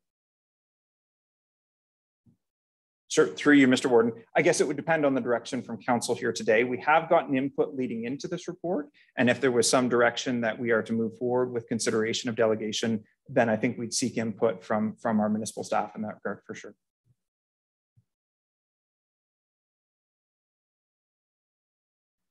Thank you. Councillor Milne. Thank you, Mr. Warden. Thank you, Scott, for the report. As was noted, it was ironic that the planning department is putting a report forward about efficiency. So it's good to be efficient. Just a comment, really, just quite frankly, I'm less interested in knowing whose eyeballs are getting paid to do these reports or do the planning consulting work as how any of this is going to impact the applicants and the people seeking the work. So I guess my question would be framed around less about who's doing the work as to how it's going to benefit and how those efficiencies will benefit anyone requiring the work to be done. So I'm wondering, Scott, if you could just talk a little bit more about how this is going to benefit the ratepayers of Grey County, please.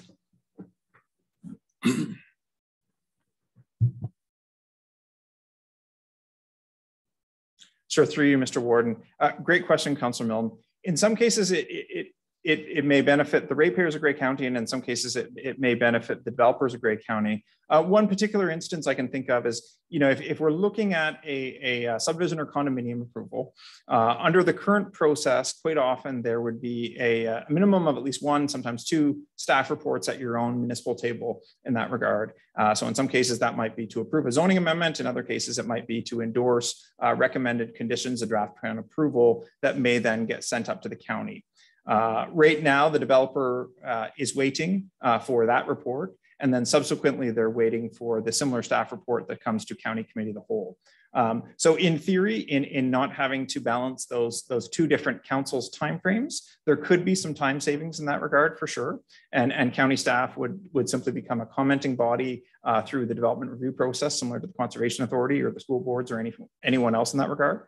At this stage, we can't say for sure how much time savings that would result in, but we could certainly look to our friends at the City of Owen Sound who already have that delegated responsibility to look at how efficiently their process works versus where we might be able to learn from that in terms of applications where or processes where we've got dual approvals at the county and municipal level.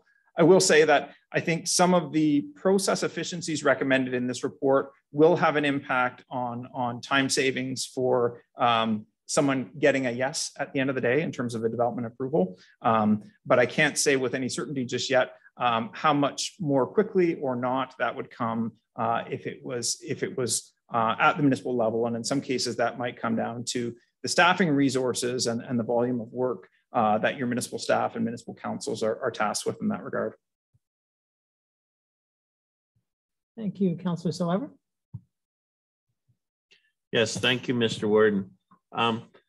Certainly, I want to thank the planning staff for this very comprehensive report. Certainly, it opened my eyes quite a bit as to particularly the table on page 4, where it talks about the resources that other municipalities have available, and as well as the Blue Mountains, in that we seem to have a lot of resources relative to the others, but then when I considered the dollar value of building permits, we're probably under-resourced. So, but then again, you can do anything with statistics, but it certainly seems like,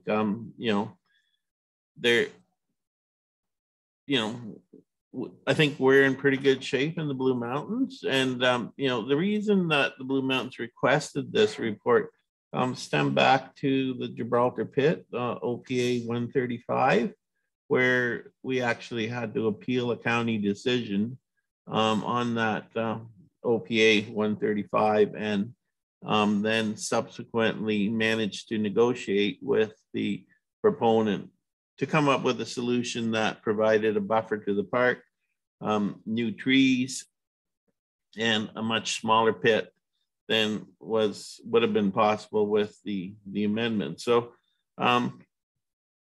I think there are times, and they're very few, I will admit, that the planning departments don't see eye to eye, or councils don't see eye to eye. I guess in this case, it was at the transition of the council, and the thing was really appealed initially because there was a lack of decision on the change of council. But then, I think, it is, you do need to have the resources to be able to take on these abilities. And I know that, the Blue Mountains has 6 planners, but that doesn't include the, professional engineer on the development engineering side, and the technician, and also the GIS and everything else. So, there are quite a bit of resources needed, but I can also see the savings for the county and the town in that most plans of subdivision and condos go for zoning bylaw amendments. And so we are really looking at the same information with 2 reports, and, we are doing joint public meetings. So there is, some good collaboration with the county, and it does work out. But on the other hand, there is duplication of effort, and particularly recently with the Lower Bay Phase 5, it's a lot of work. Trust me. You get, and then we had delegations here at County Council as well. So I think there is some merit to this, and as far as costs go, I think there will be savings. Certainly, having delegated authority seems to work for Owen Sound. And I would point out that Owen Sound has about a quarter or a fifth of the development in terms of dollar value than does the town of Blue Mountain. So, we do have some economies of scale in that we have a lot of units. So I think it's worth pursuing to look at it. And if we can introduce some savings to county taxpayers, I think that would be great. The one thing that was mentioned, and perhaps staff could pursue that with the province, because the province had also identified that in their recent housing report, is these open applications that never expire. They're a thorn in our side in the Blue Mountains, and I'm sure in the county as well. And perhaps a good way to deal with those would be to lobby the province to act on the recommendation in the housing report and just mandate that anything that's been open for more than 10 years and hasn't advanced to building permit stage just goes back to square one and doesn't just disappears, because there's a huge amount of those on the books. And I could see how any transfer of those files would be very problematic, because we get them all the time, particularly in the last few years when, all of a sudden there's a huge market for housing and somebody says, well, wait a minute, I have a planning application from 2008 on that property. We'll just rejuvenate it. And then they say, do I need a new traffic study? And we go, well, the traffic has changed, so I think maybe this is an opportunity to lobby the province to say, please act on that recommendation and just sunset all those applications that have been open for more than 10 years. And, if somebody wants to develop that piece of property, then they can start fresh. Thank you, Mr. Warden.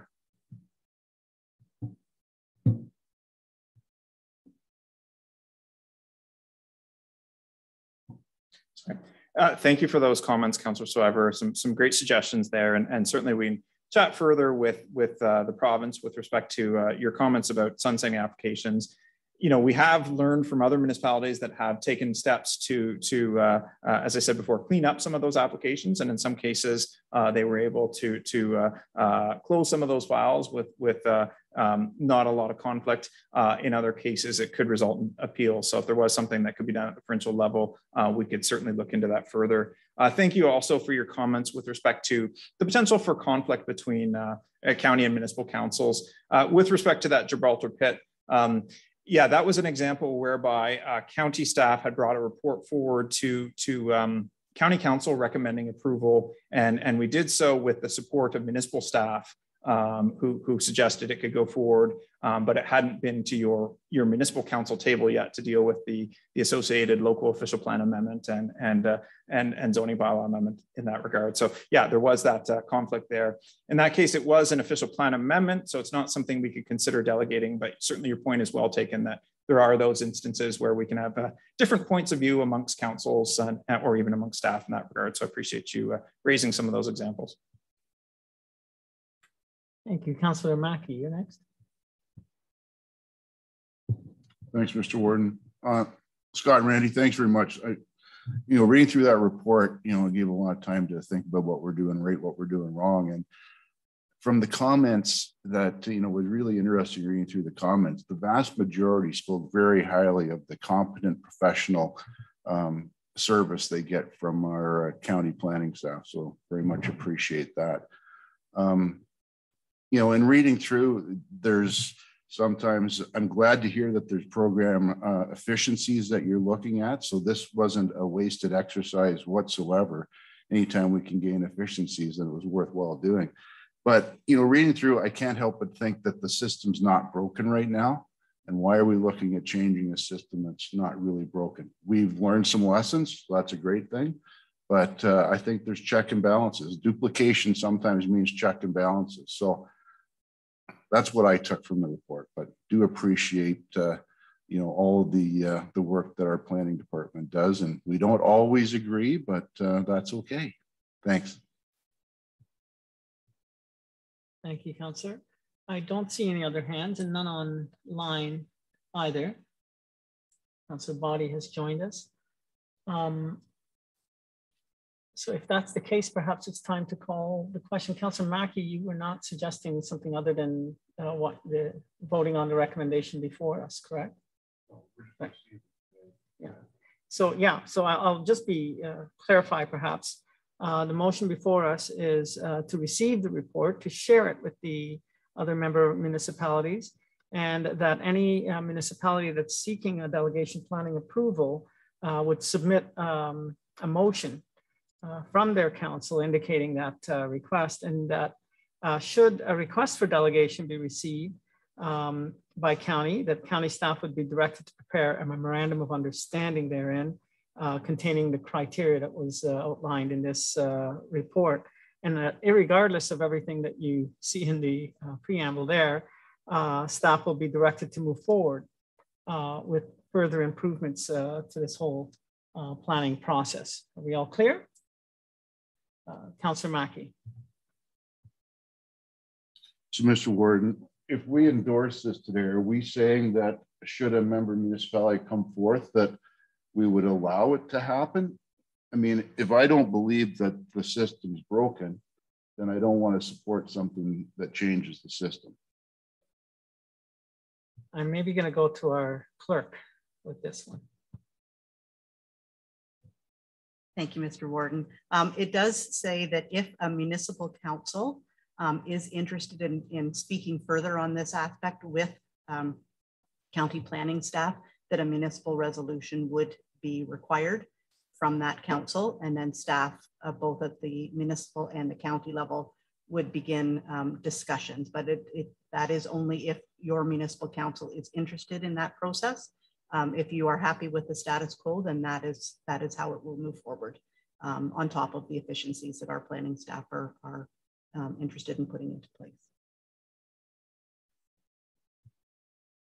So I guess, Councillor Mackey, that's why I had asked, based on your comments. I didn't know if you were proposing something else, because clearly if a municipality is interested, they pass a resolution and then county staff would be directed to pursue that. CAO? I think it's important to pay attention to point 4 in the resolution about the memorandum of understanding process that would come in as part of this, right? Like, even though we would receive a request for that delegation, there's a whole process that would have to unfold at a staff level. Well, we come to terms with a mutual understanding about exactly what that means. I think it's fair to say, Scott, that we'll have some information that the member municipality staff wouldn't necessarily have full knowledge of or at their fingertips. Like, so for them to understand the totality of what they would be taking on, I think that's where some of that discussion would have to happen, right? So I can see this as one of your council saying, we're interested in exploring this. And then, so you're going to pass a resolution, and what that's going to do is give your staff the support to enter into this additional piece of work that they wouldn't normally have in their work plan, to then sit down and work it through with county staff to understand what all the pieces are, what this would mean, how many applications are currently in play, all the different pieces about fees that have been paid, et cetera, to work through all of that. And then at the end, now as staff, we've got kind of a mutual understanding. I think that would need to go back to your council then. Your staff would need to talk to your council about what does this mean, and are we still good? And if we're going to do this, it's going to take additional resources or it's not. All of that would need to be explored. And then you guys, your own councils would make a decision about what you needed. And then I think it would come back to us after you made sure within your own municipality that you saw this as a great benefit for yourselves. Have I got that right, Randy and Scott? Sorry. Yeah, that's roughly how we see the process unfolding. Obviously, you know, it's a bit of work to get to that stage. But if a municipal council was interested in having those approvals delegated, they could pass that motion. We would go through that exercise like Kim indicated, and ultimately prepare a draft memorandum of understanding and a bylaw back to this council for consideration. If what I'm hearing though is some councillors are indicating that they would prefer status quo, I guess we'd be looking for direction from county council at this stage, because that is a lot of work for both county staff and municipal staff to work through that process to get to the MOU stage. And I would hate to, I guess, have that that time spent if at the end of the day, county council won't be supportive of passing an MOU and a bylaw to delegate approval. So I guess I'd be looking back to county council for some further clarification direction on before we go down that road and that path that Kim outlined. Councillor Mackey. Thanks, Mr. Warden. Well, I'd certainly like that answer too. So I'm certainly willing to put forth a motion that we continue status quo.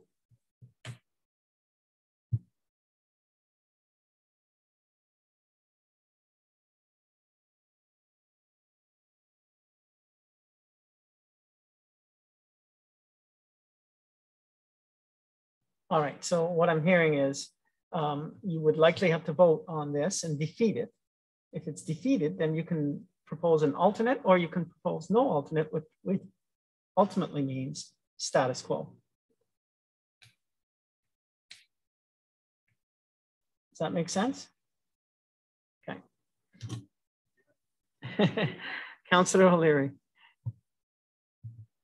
Thank you, Mr. Warden. I just want to be clear that I understand what the CAO said.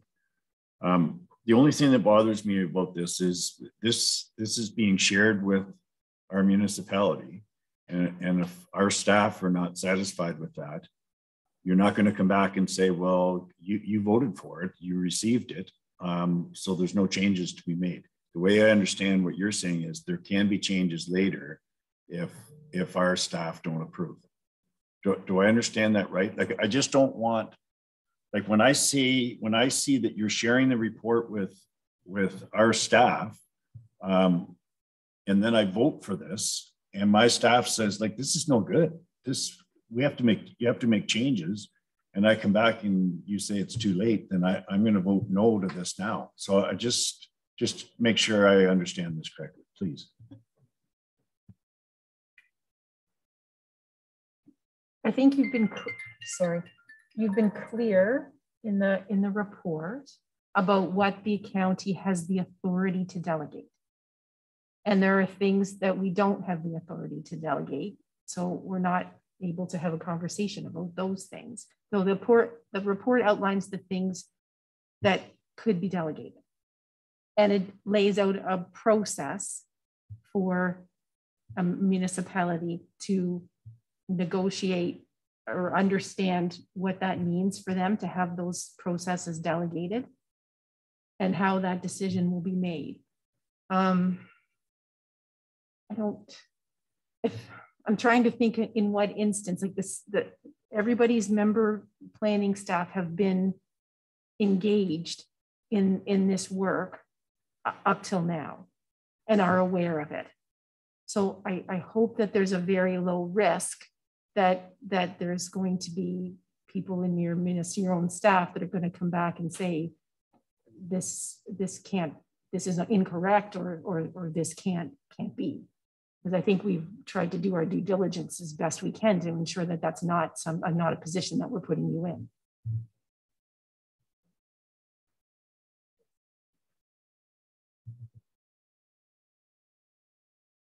In this case, just to build on what Kim was saying there, we have shared this report when it went out to council with municipal planning staff and municipal staff in that regard, just as a courtesy. We of course told them that has no level of endorsement from council yet, but it is a public report that's posted on our website. So we didn't want anyone to be caught off guard there. But typically, if council were to support a motion like this, or sorry, committee of the whole were to support a motion like this, we'd send them a further update to say that that report we sent you a week ago has now been dealt with by committee of the whole, and they said X kind of thing.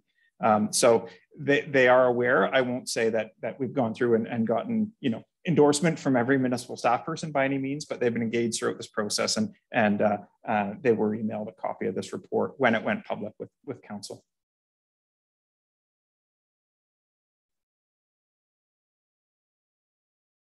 Okay, Councillor Carleton, I see you, and I will acknowledge you shortly. The gist that I'm hearing from this report is this. The report is saying there are certain items that can be delegated, and if a municipality chose to have that delegated, they would indicate that by passing a resolution at their own council. The resolution would then come to county, and county would then respond by engaging a process for a memorandum of understanding. So that's essentially what I think I read in this report. If I'm wrong about that, then somebody correct me. And with that said, I'll go next to Councillor Carleton.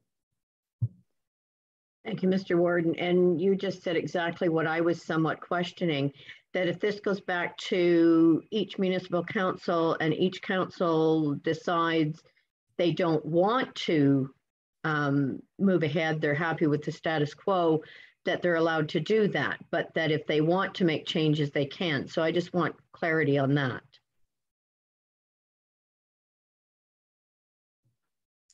Through you, Mr. Warden. Yes, Councillor Carleton, that's exactly how we see it. The only other piece to the report was the process efficiencies, and county staff are seeking the blessing of council, regardless of where we go with the delegation opportunity, to proceed with process efficiencies. But based on the survey results and based on past discussions with municipal staff, it's been clear to us that some do want it and some don't. So if council supported the motion as is, and a municipal council were to say, we'd like to move forward with further discussions on that MOU, then each municipal and county staff person would be authorized to start that process, which, as Randy said, is a fair bit of work. And similarly, if a municipal council or staff said, nope, we're not interested in this, then there'd be no further discussions with that particular municipality other than on the topic of process efficiencies.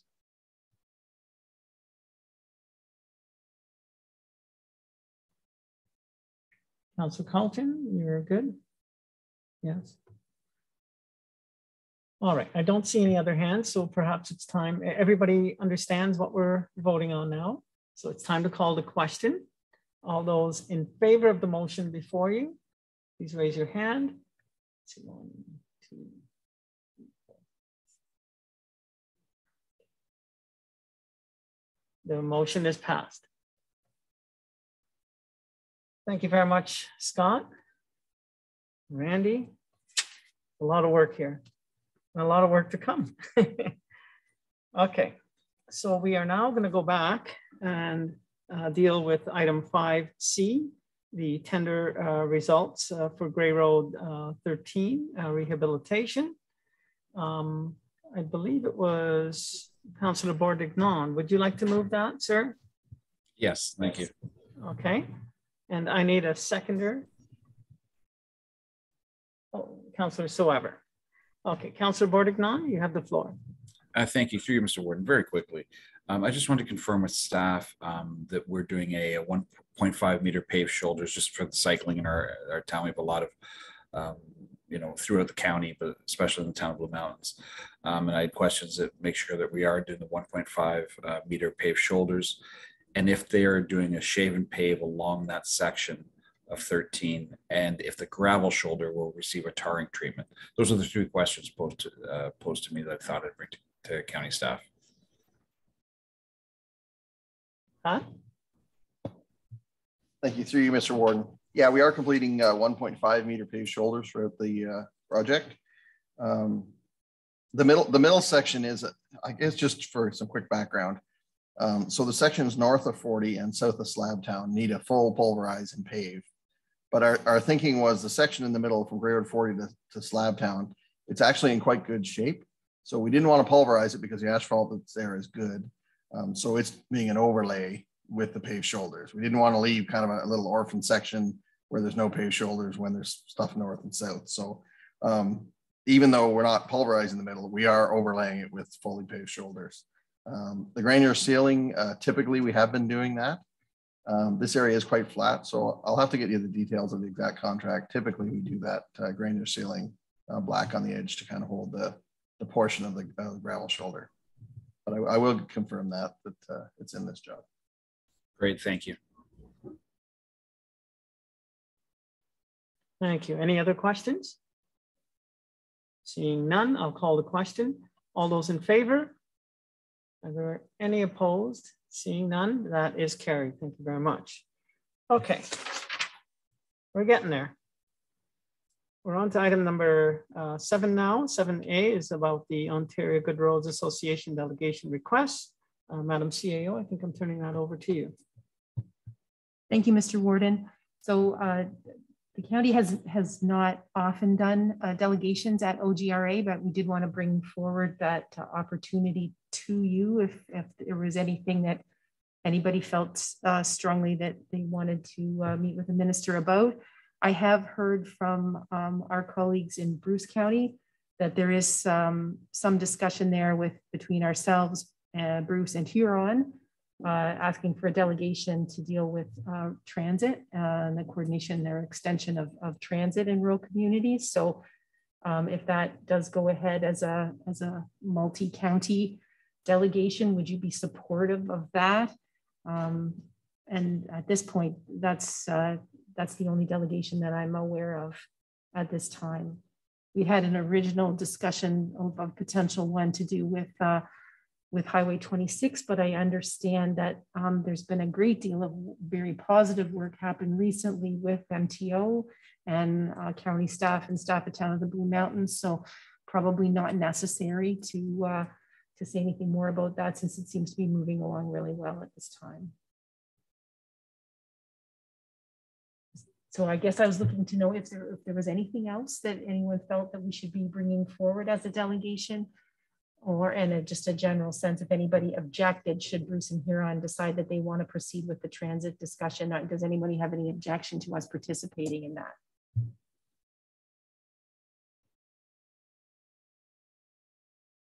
Right, I see no hands, so I think you can take your direction from that.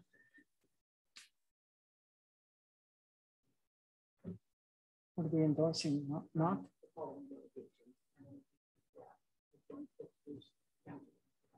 I think not, yeah. No, I don't have confirmation from them yet, but they're going to this meeting. Right. Thank you. Okay, so we're on to item number 8 now. Are there any notices of motion? Councillor Soever. Yes, Mr. Warden, I'd like to bring a notice that I intend to bring in a motion with regards to the supplementaries. Because as you know, we all know that it's to the benefit of Grey County that all of the lower tiers who work with MPAC work diligently with MPAC to capture all the assessment, and we're seeing a lot of growth. And so I intend to bring a motion to incentivize these lower tiers so that in any year in which a lower tier delivers more than its budgeted amount of supplementary taxation as projected in the county budget, such excess revenue shall be contributed by the county to that lower tier community's community improvement plan. And community improvement plans, of course, work to improve our communities and benefit all of Grey County. So this is just a way of making sure that those communities that work hard and find all the assessment that is attached to their growth, that they will benefit through their community improvement plan, which of course that benefits all of Grey County. Yes, sir. Any other notices of motion? Seeing none, we will be heading towards adjournment. But before we do, I think it's important to acknowledge that while we've been sitting, there have been significant developments internationally. And even right now, there's been significant advancement in terms of Russia's attack on the Ukraine from multiple directions. So I wonder if you would just perhaps join me in just taking a moment of silence so that we can just give our thoughts to world peace. Just a few seconds, please.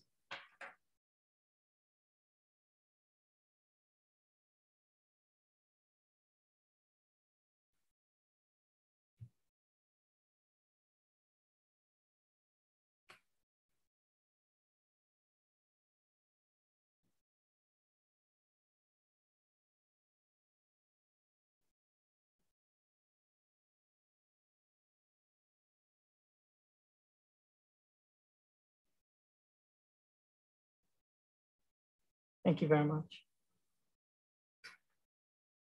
Before we adjourn, I want to thank Rob and Olivia at the back there. You pulled it off. It was excellent. I know that a lot of work goes into preparing for something like this. Hanover struggled on Tuesday night to get it done, and you folks, there were no hitches here. This worked beautifully. So testament to the preparation and the work that you've put in there. Thank you so much. All right. Council, we're ready for a motion to adjourn. So I'm looking for a mover. Councillor Burley, of course, seconded by Councillor Desai. All those in favor? No one being opposed? That's carried. Thank you so much, folks. Have a great day and a great weekend.